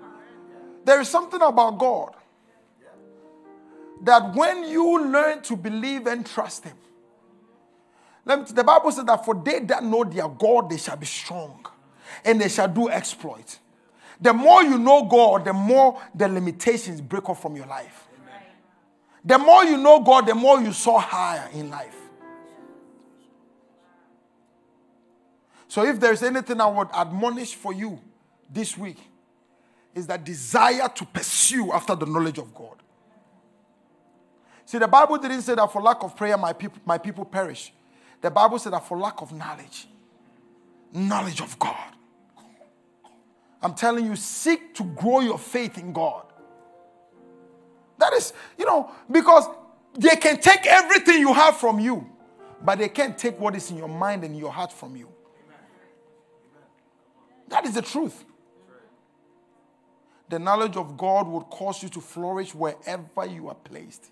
Wherever you are put, there will be nothing, there will be no city too hard for you to take. There will be no town too hard for you to take. When you have God in your heart. Rise up on your feet. I want to ask you this question quickly before I pray for you. If you are here and you are saying that, preacher, I need to know God more. I feel like I had a relationship with God, but because of the cares of this world, because of the troubles of this world, I've allowed a separation to come between me and God. And now I look for God. I don't even know where to start or how to start. The Bible said that you must be born again. Maybe you were once born again, but you are not living for Him. Or maybe you've never been born again. There must be a time in your life where you called on to God and said, Jesus, come into my heart and be my Lord and my personal Savior. Let tonight be that night. Let tonight be that night. Let me pray with you. Let's seal the deal. Let's say bye-bye to the devil for good. And let's turn to the living God. With every head bowed, every eye closed. If that is you, I want you to lift up your right hand wherever you are standing. I'm going to pray for you. Let's say bye-bye to the devil. And let's turn to God for good tonight. If that is you, lift up your right hand and wave it at me. I see your hand. I see your hand. Who else? I see your hand. God is reaching out to you. God is saying, come. The Bible says that for he stands at the door of our heart and he knocks. And anyone that would let him in, he would come in, he would eat with you, and you would eat with him. God wants to have a relationship and fellowship with you. You have tried everything else. Try Jesus tonight. Try Jesus tonight. If you lifted up your hand, I want you to quickly join me in the front. The ones with the most boldness come first. And your boldness would help others to come. And if you did not lift up your hand, but you know you need to be here, I want you to quickly join me. Hallelujah. Clap for them as they come. Is there anyone else? Everyone that lifted up your hand, I want you, don't be shy. Listen, when it comes to this is the most important decision you will make in your life, number one. And in this, it's not about who is standing on your left or your right. This is about your eternal destination. It's between you and Jesus. It's between where you would spend eternity. So don't be shy. If you are standing there, God is tucking your heart. I know there are people, God, it's like all of a sudden your heart began to beat fast. God is reaching out to you. God is calling you. I want you to quickly join me in the front and let's pray. Hallelujah. Hallelujah. Is there anybody else? I'm giving you 30 seconds. The Bible says that today when you hear the call of salvation, do not harden your heart. God is reaching out to you. You know you need to be here. I want you to come before we finish praying. Lift up your hands to heaven. And I'm going to give you a prayer to pray. Praise the Lord. Join us. Hallelujah. Hallelujah. I know there is more people. God is reaching out to you. Your heart is beating fast. You know it's like somebody poured cold water. All of a sudden, it's like chills, goosebumps all over your body. It is the Holy Spirit tugging on your heart. Let me tell you this story, then we pray. A few years ago, I was in the office, and all of a sudden, I started having troubles in my belly. And I rarely use the restroom when I'm outside. If I am close to the house, no matter where I am, I will drive home to use the restroom, unless I absolutely have to. So the office was about 5 to 10 minutes from my house. So it was in the midst of conversation. And I have a very bad habit. I can be disinterested within a matter of minutes. You can be talking to me and my mind is somewhere. And I would walk away and I would not even realize it. And my wife would tell me, Kofi, he's talking to you. I'm like, oh, sorry. So it was one of those instances I was talking to Patrick, Magalis, and myself. We were talking. I just walked away. I didn't even think about it. Probably think this guy is crazy. Walked away, got into the car. And the moment I got to my house, there was somebody standing in front of the door knocking. I said, excuse me, can I help you? He said, are you a pastor? You know, at that time, I wasn't a pastor. I said, yeah, well, you know, because I'm not going to go into theological debate. But actually, there is fivefold ministry, you know, apostle, prophet. I said, yeah, I'm a pastor. He said, can you pray for me? I prayed for the lady, led her into the sinner's prayer, led her to the Lord. I went home. The pain went away.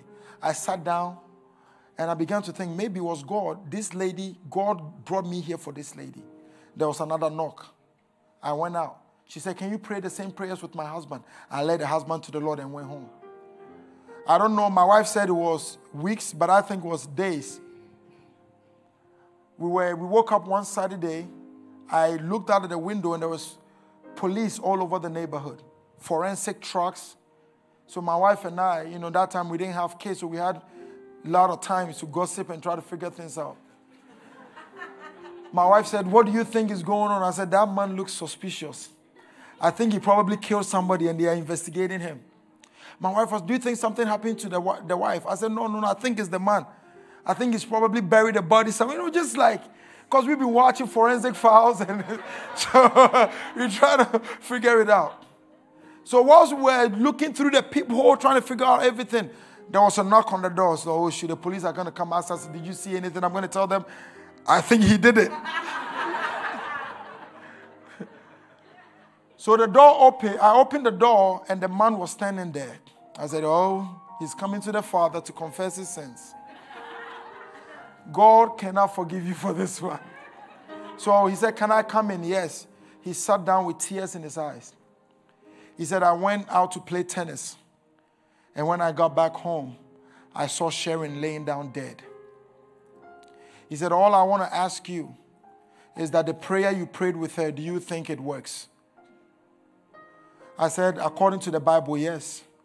Because the Bible said that if you believe in your heart and you confess with your mouth that Jesus Christ is Lord, you are saved.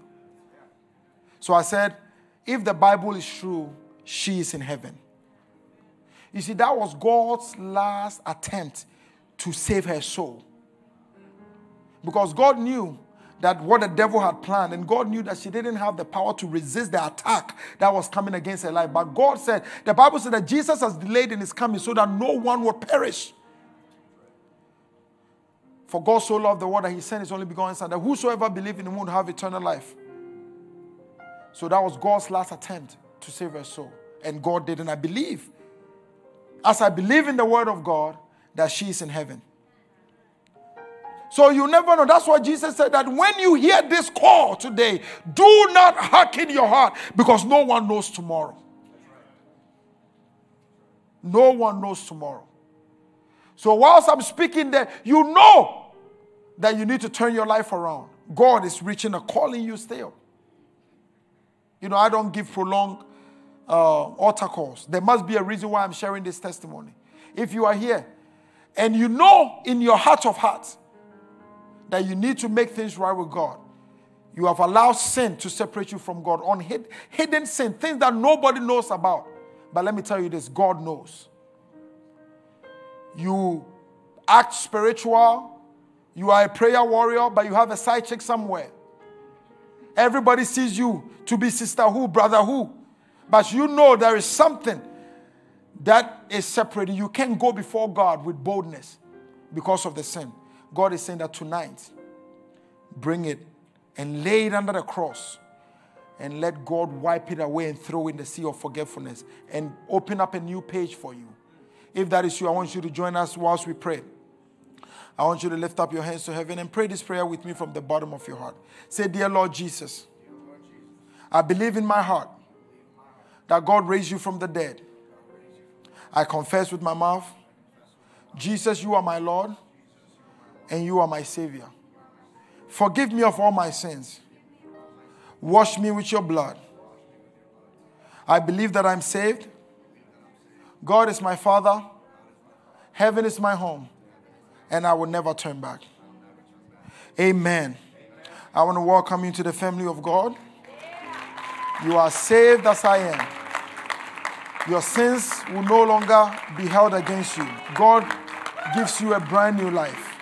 And from today, you shall live a successful Christian life all the days of your life. In Jesus' name. God bless you. You can go back to your seats. I want you to lift up. Just give me a few moments. Let me minister to you. Just lift up your hands. Efe, just lift up your hands. Let's begin to worship God. If you are baptized in the Holy Ghost, you can begin to pray in the Holy Ghost. He touched me. Oh, he touched me. And oh, watch on that floods my soul. Something happened, and now I know he touched me and made me whole. Oh, he touched me. Oh, he touched me. And oh, what joy that fills my soul. Something happened, and I know he touched me and made me whole. Oh, he touched me. Oh, he touched me. And oh, what joy that floods my soul. Something happened, And I know He touched me and made me whole. Oh, He touched me. He touched me. And oh, what joy that floods my soul. Something happened, and I know He touched me and made me. Then sings my soul, my Savior God to me. How great thou art, how great thou art, how great thou art. Oh, then sings my soul, my Savior God to me. How great thou art, how great thou art. Yeah, how great thou art.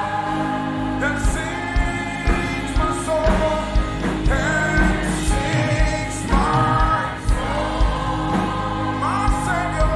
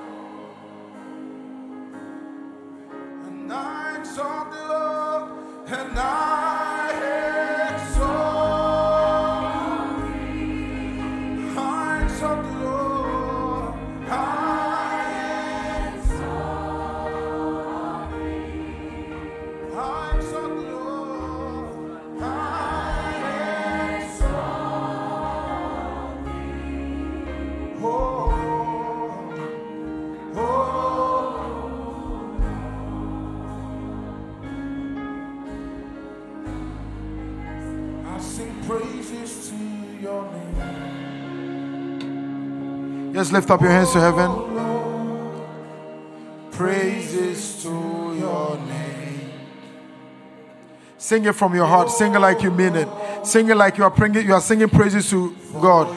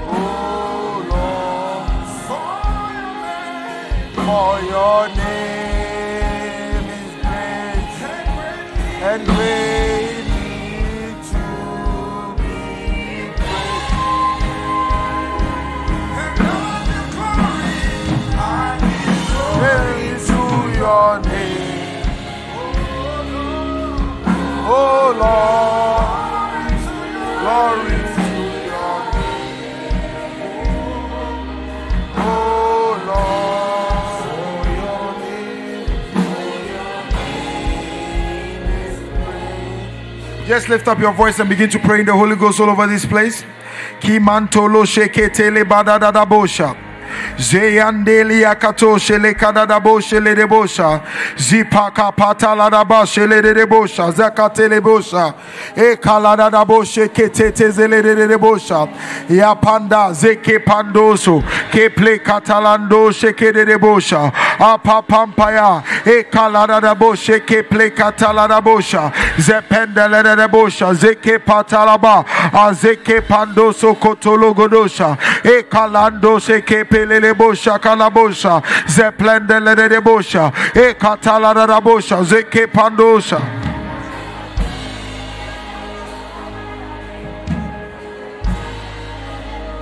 Makado shelebosh.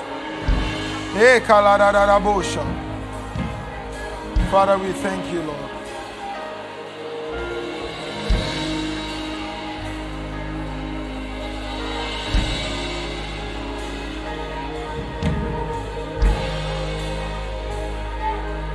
Sheke de bosha, de bosha.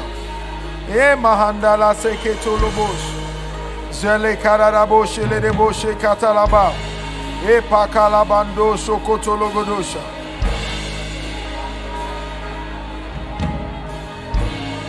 Thank you, Jesus. E mandararabosh, le de bosha. Ke pakararabosha. E pakararabosha. Zeple kere de bosha. Ya pantolo godo shele bedebe shele kararabosh. Zepele lebele. E pakatala da bosh shele de bosh. E pakapandolo kotolo bosh shele de bosha. Zeple kere de bayala da bosha le pakara bosh. Zepele lebele. Azantala da bosha ke parada bosha. E sheke patala bosha.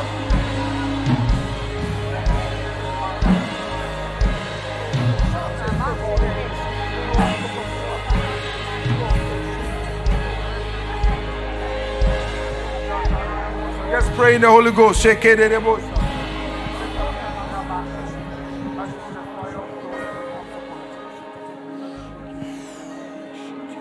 Fire of the Holy Ghost. Kimantolo sokodobo shelebedebes.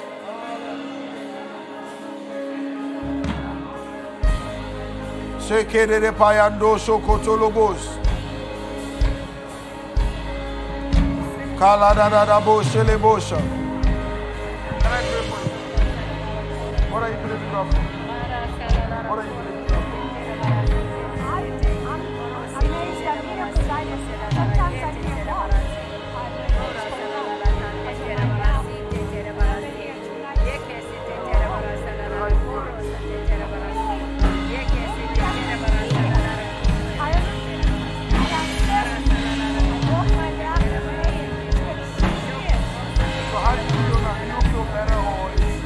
I have been.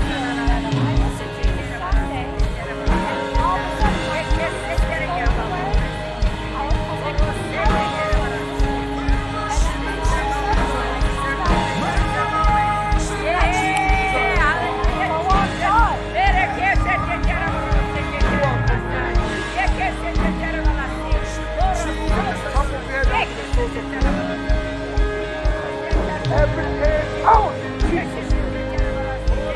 partner who wants to get a good work, bring it to completion. Jesus. I want you to check yourself, do what you're doing. Check yourself, what are you doing? I normally couldn't even. I'm not kidding you. I couldn't sit here because all my legs go numb on me. The most I can handle is an hour, and then I go lay down. And I have been. I'm blown away. Just walk with me, let me. Because I was in a brace for 3 months, but I couldn't walk because numbness. Yes. I have cysts. My back's all scoliosis. But I believe in God. I've been believing for a long time. Man, his spine is now by the power of the Holy Ghost. Father, as you took the numbness, I pray this for you. In the name of Jesus.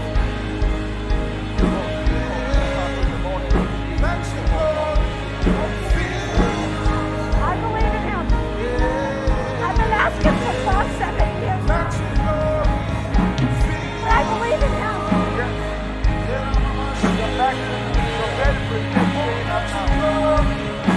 I believe you.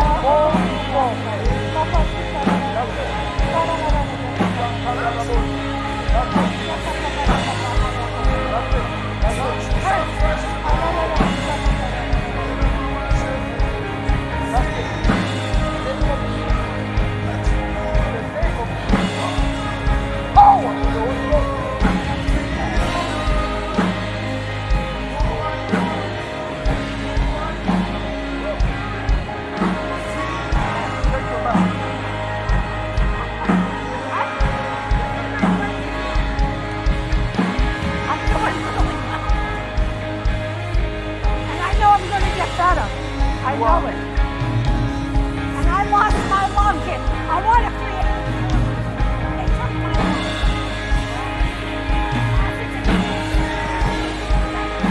Father, I believe my name. Cry you, Lord. Cry you, Lord. Jesus.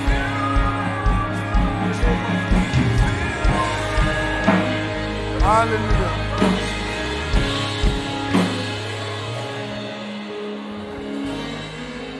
She said she couldn't sit for more than an hour. Her legs would grow numb, and she couldn't even be in the service. But she's been coming Sunday. The numbness is gone. She's feeling.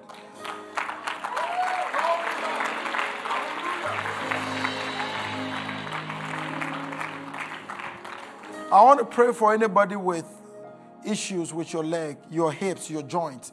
Just place your hand there wherever you are. Wherever you are. Because of time, I'm not going to be able to take testimonies, but when you see a difference in your body, please find my wife. Let us know what God is doing so that we can tell the world about the wondrous things of God. Amen. Put your hand wherever you are hurting. Matter of fact, let's just pray for pain completely. Put your hand wherever you are hurting. Your joints, your back, brand new disc, your vertebrae gets straightening up. God is doing a chiropractor adjustment on somebody's hip. In the name of Jesus, the hip that is crooked is becoming straight. You will begin to walk normal from tonight in the name of Jesus. Bone to bone. In the mighty name of Jesus. I command every bones to be made straight. Be in alignment with the word of God. I speak to the pain on this left side of your body. I think it's your right side of your body. I speak to that discomfort there. That tightness of your muscle. I speak to that lungs. I speak to every organ in your body that has been plagued with infirmity. You foul spirit of infirmity, I bind you in the name of Jesus. You devil, you know my name. And you know me, and you know I did not come in my own name, but I came in the name of Jesus Christ. You must hear me, and you must go out of the people of God now, in Jesus' name. Every problem in your body, Every affliction in your body, I curse it now in Jesus' name. I command blood diseases to be healed. I command lumps to dissolve. I command cysts to dissolve. In the mighty name of Jesus. Problems with your womb be healed. In the mighty name of Jesus. Problems with your hearing, I speak to every spirit of deafness to let loose of you. I command your ears to be unstuck in the name of Jesus. I speak to that irregular blood flow in the name of Jesus. Heart problems be healed. Gut problems be healed. In the mighty name of Jesus. I lose the miracle working power of God into your body. And I call it done in the name of Jesus. I declare that Jesus heals you. Jesus makes you whole. Jesus healed you. You are healed by the power of the Holy Ghost in the name of Jesus. If you believe it, rejoice and give God praise. Somebody shout hallelujah. I want you to begin to check yourself, do what you couldn't do before. And as you are sitting down, make sure.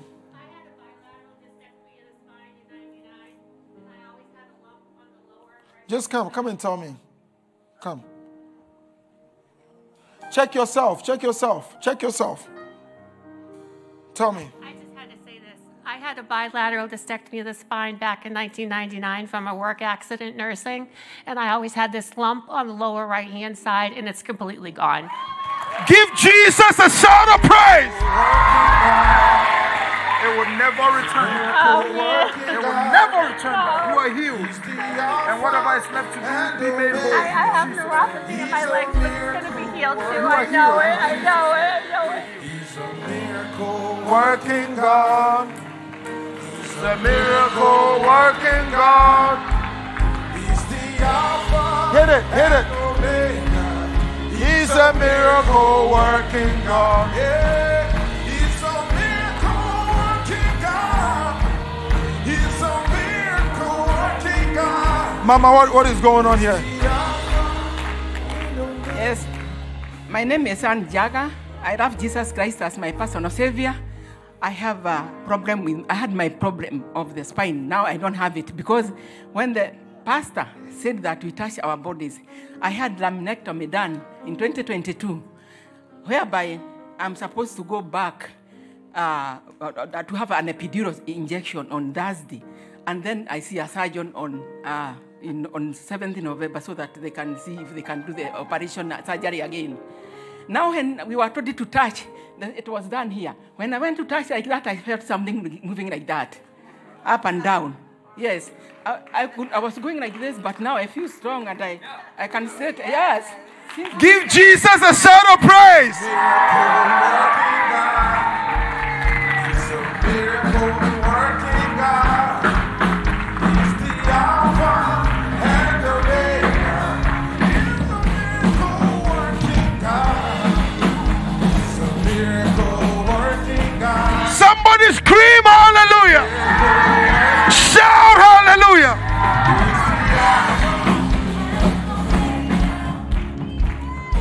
Hallelujah. Listen, because of time, I told a prophet that I would end at 10. And you can't lie to a prophet. So may you be seated. Let me wrap this. Make sure you share your testimonies with my wife so that we can put it on tape and give God all the glory and all the honor. Hallelujah. I want to encourage you to grab hold of this book. This is the first book I wrote. It's just prayer points, just to help you pray. Because the disciples went to Jesus and said, Master, teach us how to pray. Some people want to pray. They don't know how to start, where to start, and what to pray. This book will help you. Matter of fact, a few months ago, we had one of the most powerful testimonies we heard in our ministry. A man lost his wife. His wife died. The doctors told him, come into the room and come and say the final goodbye to your wife. He took this book and took an anointing oil. He opened, because I have a page that says that husbands pray for your wives. And the reason why I put that in there, because you have a lot of marriage problems. And then I realized that you can't hate someone you are constantly praying for. So that's why I wrote that. That solves marital problems. So he took the book into the room and started praying for the wife. And all of a sudden, life came into the body and the wife came back to life. This is a recorded testimony. I saw the man and the wife about 3 days ago. On what day is today? The days are all messed up. I saw them on Friday. I saw the husband, the man. I have the video. It's 7 minutes. It's too long. I would play it, but it's too long. So God is up to something. God is doing something. So I would encourage you, just get it. And then there's other things that are on our table in the back that would help you. I want to encourage you to sow a seed tonight. This is the time of the service. If you're a cheapskate, you pretend you got a phone call. Or if you have a baby, you pinch the baby starts crying and then you rush out. We are not judging you. This is a judgment-free zone.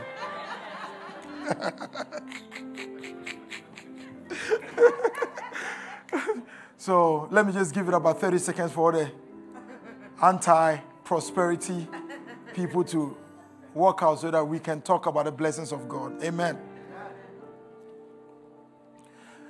The reason why we take offerings is not to enrich the preachers. Because God has his way of blessing his people. God has ways of getting blessings to the people. The truth of the matter is that Jesus Christ, the gospel, is the answer to the sufferings of all humanities. And the Bible says that how can they believe on whom they've not heard? And how can they hear unless they be a preacher? And how can they be a preacher unless he's sent? For beautiful are the feet of those who preach the gospel. See, for the gospel to be preached, there is twofold. There is the one that has the microphone and preaches, and the ones that send the preacher. So you could either be doing one of those to advance God's kingdom. You could either, hold on don't fill out anything here. Let me finish. So that you can attach your faith to what you are doing so that you can reap a reward. There is twofold, the one that preaches and the ones that send the preacher.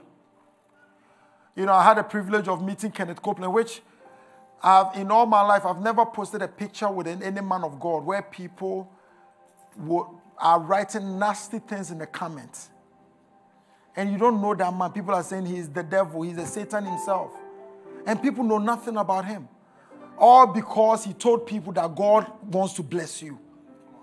Do you want him to tell you that God wants to curse you? People are funny. But what they don't know was that this man spent his life advancing God's kingdom. We watch Reinhard Bonnke, we say, oh, praise God, Reinhard Bonnke is a soul winner. He's not about prosperity. He doesn't preach about sowing and reaping. You know why Reinhard Bonnke never preached about sowing and reaping? Because there was a man called Kenneth Copeland preaching about sowing and reaping and sending millions of dollars to fund his crusades. Kenneth Copeland spent $60 million on Reinhard Bonnke for the 9 years that he was in Nigeria. Nobody knows that. Nobody talks about that. So then it's easy for people to insult him. When Mike Murdoch needed a surgery, was about almost dying, it was Kenneth Copeland's plane that flew him from Dallas to Houston for his life-saving surgery. Nobody talks about that. Oh, why do preachers have a plane? To help others that are dying. The truth of the matter is that the devil's will is to impoverish the church. Because people with money are the ones that rules and makes decisions. The Bible says that when the wicked prospers, it is the righteous that suffers. So as long as the devil's children are prospering, they would make laws and shove things down our throat that we would have no, look at COVID. Look at the things that happened. The whole world was shut down. You couldn't fly. But if you had your own plane, you could have flown everywhere you wanted. You understand what I'm saying? That is the power of being blessed. Where you are not controlled by the things that control this world. I have a friend that is very wealthy. The Lord has blessed him very much. He's in South Carolina. When the hurricane hit and everything was off, he took Him and his family and a few friends rented a big, he called me, I'm worried about him. And this guy was living in a huge Airbnb in what is the name? That nice place in South Carolina. Where's my wife? She always runs away. There's that nice resort in South Carolina. They were there living it up. Left everything, left his house, his mansion in South Carolina. There was no lights. You know, he was not worried about the $700 that the U.S. government is dishing out to people that are suffering while they are sending trillions of dollars to Ukraine. That is what poverty does. Where you are paying taxes to your government, and your government is funding wicked agendas in foreign nations, and when you need your government turns their back on you. But when you are financially sound, you don't need your government. So your government cannot tell you what to do. Your government cannot dictate terms to you. So when the church, as long as the church is poor, the church would always be relegated to the back. The church would always be at the mercy of the government. The Bible said that there was a poor man in a town who knew he was in a town that was under siege, and the poor man had answers how to bring the town out of the siege that they were under. But the Bible said that no one listened to him because of his poverty. You see, poverty would cause you to be silenced. Your wisdom will not be regarded. Your wisdom will not be regarded.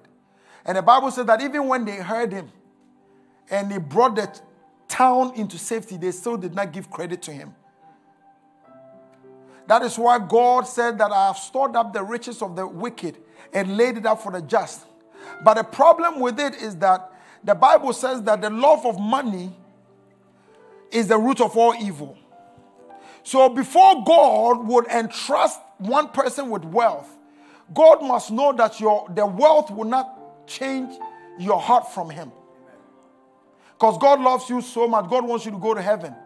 So God is more concerned about your eternity than your millions. But if you can prove to God that money does not have a hold in your heart, but money has a hold in your hands, then God can also entrust you with wealth. That's why he said that the measure you give, he shall measure it back unto you. Because the scripture said in the book of Isaiah, they said, Lord, Lord, with their mouth, but their heart is far away from me. So you can come here and sing praises to your name, but the proof of where a man's heart is where his treasure is. You can show, I can tell you what you are in love with by just looking at your bank statement. Whatever you invest in is where your heart is. Some of you love your car more than your wife. Because you never bought anything for your wife, but you always buy new additions, accessories to put on your car. It's true. You can, if you're married to a woman, and I'm not trying to destroy anybody's marriage here, but you just have to take the advice and correct it. If you're married to a woman and you've never done anything, year one, honey, I love you. You never bought anything. You never did anything nice for her. Year two, honey, I love you. You never bought her anything. You never did anything nice for her. Year three, I love you. And you never bought anything. At some point, when you come and say, honey, I love you, she will say that, stop lying. Because love is not a substance, but we prove love by what we do, our actions. You can tell somebody that you love them. What shows that you love them? Love is just words. But love is expressed by what we do. Love is expressed by what we give. For God so loved the world. What is the proof of God's love for the world? He gave.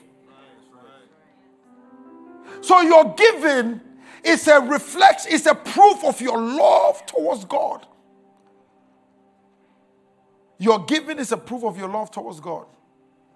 And God says that when you express your love to me, and I know that your heart is with me, I can also open the windows of heaven and pour you out a blessing that you can contain. Because then God knows that money does not have your heart, it's just in your hands. And God can bless you. So, in meetings like this, what do? You want to show God, God, I see what you are doing. I know that this is what the world, this is what America needs. And I know this is how much I believe that Jesus Christ is the answer to all the sufferings of humanity. I do something. For me and my wife, we've made so many sacrifices. It's not just in words. I'm telling you, we are not. It's not just. I'm not coming here to tell you. Listen, the offering you give me is not what makes me prosperous. My giving is what blesses me, causes God to bless me. Because let me tell you, we've worked in a restaurant where we are just going to eat. Somebody hands us $10,000. It's not a matter of, it's not a, we didn't preach, we didn't take offering. It's because of our giving. My giving positions me for the blessings of God. I told you here yesterday, I got a call. Somebody dropped off an Escalade for you at the office. Mind you, you have no idea how much seed I have sown. I've given about 5 cars because I was believing God for an SUV. You know what? When what is in your hands is not enough, it must be a seed. I gave. I remember when I was getting married to my wife, I had $100 in my bank account. I'm planning a wedding in 3 weeks. You know, I decided on April 28th we are getting married. My wife said, when do you want to get married? I said, May 17th. 3 weeks. People were calling me, why? Are you okay? I have no money. Matter of fact, I wasn't even in the country for most of those 3 weeks. $100. I sat in the hotel room. I began to weep. I said, God, I am a giver. And I'm telling you, when I finished with the wedding, I had more money than I've ever had in my life. Because God's word is true. God's word, he said that he gives bread to the eater and seed to the sower. As long as you commit to the advancement of the kingdom of God, you will never lack anything. You know, the beauty about giving is that whatever you give, God empowers you to conquer. Whatever amount you give, God empowers you to conquer. That is the beauty about giving, because giving would forever increase you. When you give $1,000 for the first time, it might be the sacrifice, but afterwards $1,000 becomes easy. When you give $10,000 for the first time, it might be a sacrifice, but afterwards $10,000 becomes easy. And that's how it has been. We are always pressing. Every year I increase what we give. And every year the Lord increases us. I tried it one year. I said, this year I'm not going to increase it. This is the truth. This is my testimony. You can believe me or you don't believe me. That year I didn't increase what we gave. And that year there was no increase in our life. We stayed the same. It's the word of God. So at some point you must expand your capacity. Go forth. Do what you haven't done before. And say, Lord, I'm believing you. Because your word says that if I gave, you would open the windows of heaven and pour out a blessing. You know what giving is all about? Giving is about trust. Abraham trusted God. That's why he had no problem sacrificing Isaac. The Bible said that Abraham believed that God was going to raise Isaac back from the ashes. In Hebrews chapter, I believe either chapter 11 or chapter 12. Chapter 12, Abraham believed that God was going to raise Isaac out of the ashes. That's why he didn't hesitate to put a knife to his throat and was ready to sacrifice him. He trusted God because he knows that God will not take from you for you to be without. If God asks for it, it's because he has a bigger blessing for you. The reason why it is so difficult to give sacrificially is because we don't have trust for God. What if I give $10,000? What am I going to eat tomorrow? I remember my wife told me she was pregnant. I don't know by who, but she told me she was pregnant. And I looked at my bank account, my savings account, and I looked at my ministry account. The money that was there was not enough to take care of a child. So in August, around August 4th, Bishop Takiaboy was in Maryland. I went to the meeting, took everything that was my ministry account, and I sold it. September 2nd, Bishop Dag was in New Jersey. I took everything that was in my savings account and sold it. Just imagine hearing that you're about to have a child. Let the piano go down a little bit. But I like the sound. Good job. Just imagine you're about to have a child. The natural thing to do is to start saving money, start gathering money. But the Bible says that he who gathers would himself would be poor. And he who scatters would have plenty. That's the scriptures. So I scattered. And I'm telling you, it wasn't much. Maybe my ministry account was about $1,500. Personal account was about $2,000. That wasn't much. That's not any money to take care of a child. Can't even buy 5 boxes of diapers in this account, in this government's economy. Maybe before it could have, but now it cannot. Now gas is like ridiculous. Man, I miss those days when gas was like $2. Don't you miss those days? Yeah. You know, so I sold it. And you know what about giving? That was in August and September of 2019. In 2020, the Lord blessed us so much. In 2020, in January, you know, the whole year of 2019, probably the sowing we sold was not up to $10,000. In 2020 of January, from January 1st, before January 21st, we had already given over $10,000 in offering. And that's when things began to change for us. That's when change, because of the sacrifice. Sometimes you must break the alabaster flask. Break it. Give. We bought a car in Ghana. At that time was a 2017 Honda CR-V. We bought it for ministry. Had 22,000 miles on it. Almost brand new. Very nice car. I drove the car for 1 week. The Lord spoke to me. I realized, you know, where we were going, we needed a car that was stronger and heavier. Good car. And that car is a good, nice car, good on fuel, but it couldn't go in the terrains that we needed it to go to. So the Lord spoke to me. It must be, if it's not enough, then it must be a seed. I called one pastor friend of mine. I didn't know what was going on in his life. I said, hey, I have a car for you. Go pick it up. He started crying. You know, he later told me that there were issues with their marriage because he was so focused on building the church. He didn't have a house. He didn't have anything. And he was just putting everything in the church. And the wife, you know, because men are very reckless. Women are they plan, strategic. What are we going to do tomorrow? What are we going to do next week? Which is good. You need a wife like that. So the wife began to plan for their future. We don't even have a house. But you put all this money in the church. What are we going to do? And then all of a sudden, the Lord blessed them with a brand new car. He called me and said, you saved my marriage. He said, now my wife said that I know God will take care of us. He said, because all the money we have made, we couldn't have bought this car. See, your giving becomes answer to somebody's prayers. Then God would also answer your prayer by sending somebody to you. So giving is a total and complete trust. Little did I know that there was a nice Escalade waiting for me. And you know the other blessing, I don't pay insurance and I don't pay gas for that car. That's the truth.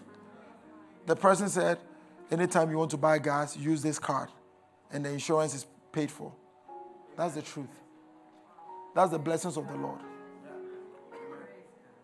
So whatever you are going to give tonight, you saw the crusade videos. We are planning another. As we speak now, there are people on the ground working on another crusade, hopefully in March. You know, normally we don't announce the dates until we know for sure that it's going to come up, because crusade planning is different than the church conference. You don't know if it's going to work. You go to different places and see which one would work. So there are people on the grounds. I just hired 5 people in Ghana on foot that we pay them every month. And every December, we feed hundreds of families in my mother's hometown. So what you are giving tonight, that is what it's going to go to. I want you to ask the Lord, what would be a seed of sacrifice?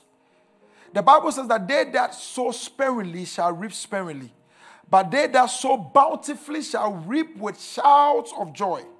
When was the last time you broke your alabaster flask?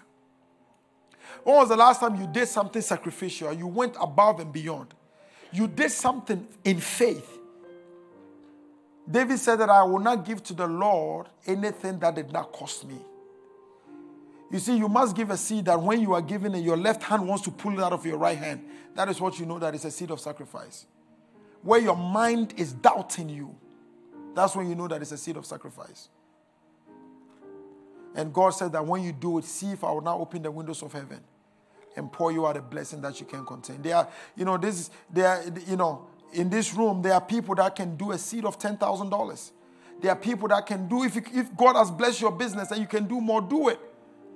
Attach your business to the advancement of the kingdom of God.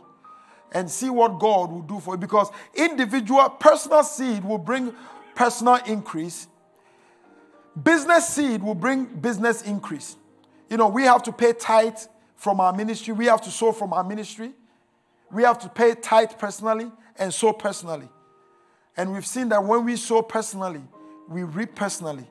And when we sow from the ministry, we reap from the ministry. So if God has blessed you with a business, ask God what would be a seed of sacrifice and do it. And I also want to ask you if you would prayerfully consider partnering with us on a monthly basis. That sets something aside. You partner with a cable company. Why don't you partner with a ministry, a soul winning ministry? You partner with AT&T and Verizon. Why don't you partner with a soul winning ministry? There is this leaflet on our table. You can grab it and it will tell you what to do. If you are writing out a check, you can just write WEM, or you can write Word Evangelistic on it. There are other ways to give. You can give on PayPal, Cash App, Venmo. You can mail in a check to P.O. Box 15589, Pittsburgh, Pennsylvania. If you are spelling out a million, it's spelled MILLION. If your eyebrows went really wide, I'm not talking to you. If you spell out 1,000, THOUSAND. Whatever amount you want to give, just add an extra zero. If you need an envelope, just lift up your hands and the ushers will give you an envelope. I'm going to give you a few moments. Tomorrow, I said I was going to pray for everyone tonight, but I didn't intend to preach long, and I preached long tonight. But tomorrow, I'm going to make a promise. I'm going to lay hands on everyone that comes tomorrow. And God, everything with God builds up. So tomorrow is going to even be better. Just like tonight is better than it was yesterday. Tomorrow is going to be better. It's just going to keep increasing. It's just going to keep increasing. And, like in our crusade, in our meeting, somebody came the first night, didn't receive their miracle. Second night, didn't receive their miracle. And received in the last night. There was a lady, I'll probably play some more testimonies tomorrow. But I want you to come expectant. Set your faith up. And come expecting and believing God for a total transformation. Whatever the issue is, you are one prayer away from seeing the hand of God completely turn your case around. Your case will be different. In Jesus' name. If you are ready, just lift up your offering to the Lord and let me pray over it. Father, I thank you for your children, and I thank you for their faith in response to your word concerning sowing and reaping. I pray that as they have stepped out in faith to do what your word commands, I pray that let every promise concerning sowing and reaping manifest in their life. Open the windows of heaven over their life. Bless them. Increase them tremendously. In Jesus' name I pray. Amen. Ushers, you can go ahead and receive the offering. You remember I told you a testimony about when we were doing our crusade and we had no money. And then one man of God called me when I had prayed to God, and God said, plan as if you have the money. And I said, one man of God called me and said that the Lord just spoke to me to pay for your transportation when you are in Ghana. How many cars do you need? And then I got to the airport and he had 5 Land Cruisers waiting for me with police escort, with a welcoming team. People were dancing and drumming, wearing a T-shirt. That's the man of God right here. And he came all the way from Belgium. Come and greet the people. Just come. He is a prophet. You know what? Just pick one person and prophesy to this. Church, let us say amen. Family, clap your hands together for Jesus. Somebody can do better. If God has been good, clap your hands. Somebody say hallelujah. All right. So our man of God here is very anointed, very gifted, and very humble. I think the Lord brought him into my life at the very season where things were so bad, and it's been a blessing. I'm really shocked with the testimony he just gave about me actually helping the ministry. Meanwhile, the Lord spoke to me about a conference in Africa as well 5 years ago when I had nothing in our bank accounts. He called and then gave us $5,000, and that's how the Lord began to give us increase on every side. So once again, clap your hands, church. I'm telling you, it's a blessing. It's a blessing. I told him, the man of God, whatever I would have to do to come around, I will come around just to support the word of the Lord. Somebody say amen. I believe as you come tomorrow, the healing will be complete and all that God has said will come to pass in the name of Jesus. Somebody say glory to God. All right, now wave your hands to God and close your eyes in 2 seconds. And just begin to thank the Lord for every miracle He has done tonight. Just thank Him. Just thank Him. Just thank Him. And ask the Lord to speak to you in the next 2 seconds. In the next, just thank the Lord. Just thank the Lord. Just thank the Lord. Just thank the Lord. Begin to thank the Lord for this presence. Thank the Lord for the atmosphere. Thank the Lord for everything He's doing here. Father, we love you. Father, we love you. Father, we love you. Father, we love you. Ikobo sharete leva haskitini miataya. Vehedene mos faharalante. Ikabantu varante lema haske visu osanana shaya. Ilikubrist vehelemanski vahanana skufaya. Ivelest vahaya nenimi frihaskatolo Moses. Father, we love you. Father, we love you. Father, we love you. We give you glory. We give you glory. In the name of Jesus, let us say amen. In the course of the prayer, the Lord just spoke to me right now. Look at me. The Lord just told me that I should tell somebody in the worship team that the Lord is about to transform all that concerns you. I don't know what you are believing God for, but the Lord says that after tonight, you are going to see the glory of the Lord. In the course of the prayer, I heard in my ears a name like Lily, like Lillie. Who is that? Who is that? 2 of them. So can we prophesy here? Say prophesy. Amazing. What's your name? Vivian what? And who and you? Are you sisters? Wow. Wow. This is powerful. I hear Rebecca. Oh, Chevelle Mask. Yeah. Because God told me that I should call all the... I heard Vivian, I heard Rebecca, I heard... It's powerful. It's powerful. That's powerful. That's powerful. Thank you, Holy Spirit. The Lord says I should speak over your lives, that everything He said about your destiny will come to pass. I'm telling you. The Lord was telling me that back ago when they used to do... One of them used to do like martial arts. And I see myself in a place like Zishal martial arts. Oh, this is powerful. Somebody clap your hands together for Jesus. My God. My God. This is powerful. The Lord spoke to me that the enemy has been doing everything possible to make sure that you will have doubts about what God has told you concerning your life. And the Lord says in the next few months of your destiny, everything will be well. And the Lord says from today, goodness and mercy shall follow you. Somebody clap your hands together for Jesus. My God. My God. Lift up your hands. Somebody say glory to God. I speak over your life. You are going to see the name of God expressing your destiny. Somebody say hallelujah. Watch this. Well, I wish I had time today. But hear this. Right now, as I began to pray, I don't know why I just heard God telling me this. But funny enough, I heard a name like Deb. D-E-B. D-E-B. D-E-B. Something like Deb in my ears. I don't know why God told me that. But the Lord told me to pray for this very person for 2 reasons. The Lord told me to speak healing over the life of this very person here. I don't know why God told me that. But the Lord told me the enemy would want to put this person in operation, whereby for some reasons the doctors will fail in what they do. But the Lord says this encounter is opening you up to a blessing and manifestation. So whatever it is, God says it is done with your soul in the name of Jesus. Family, the Lord richly bless you and God keep you alive. So I'm going to say glory to God. Glory to God. Give Jesus a hand clap. Father, we thank you. We bless your name. Tomorrow, don't miss it. Amen. I want you to welcome the most handsome. The most handsome, I call him the wind. The Bible says that the wind bloweth where it listed.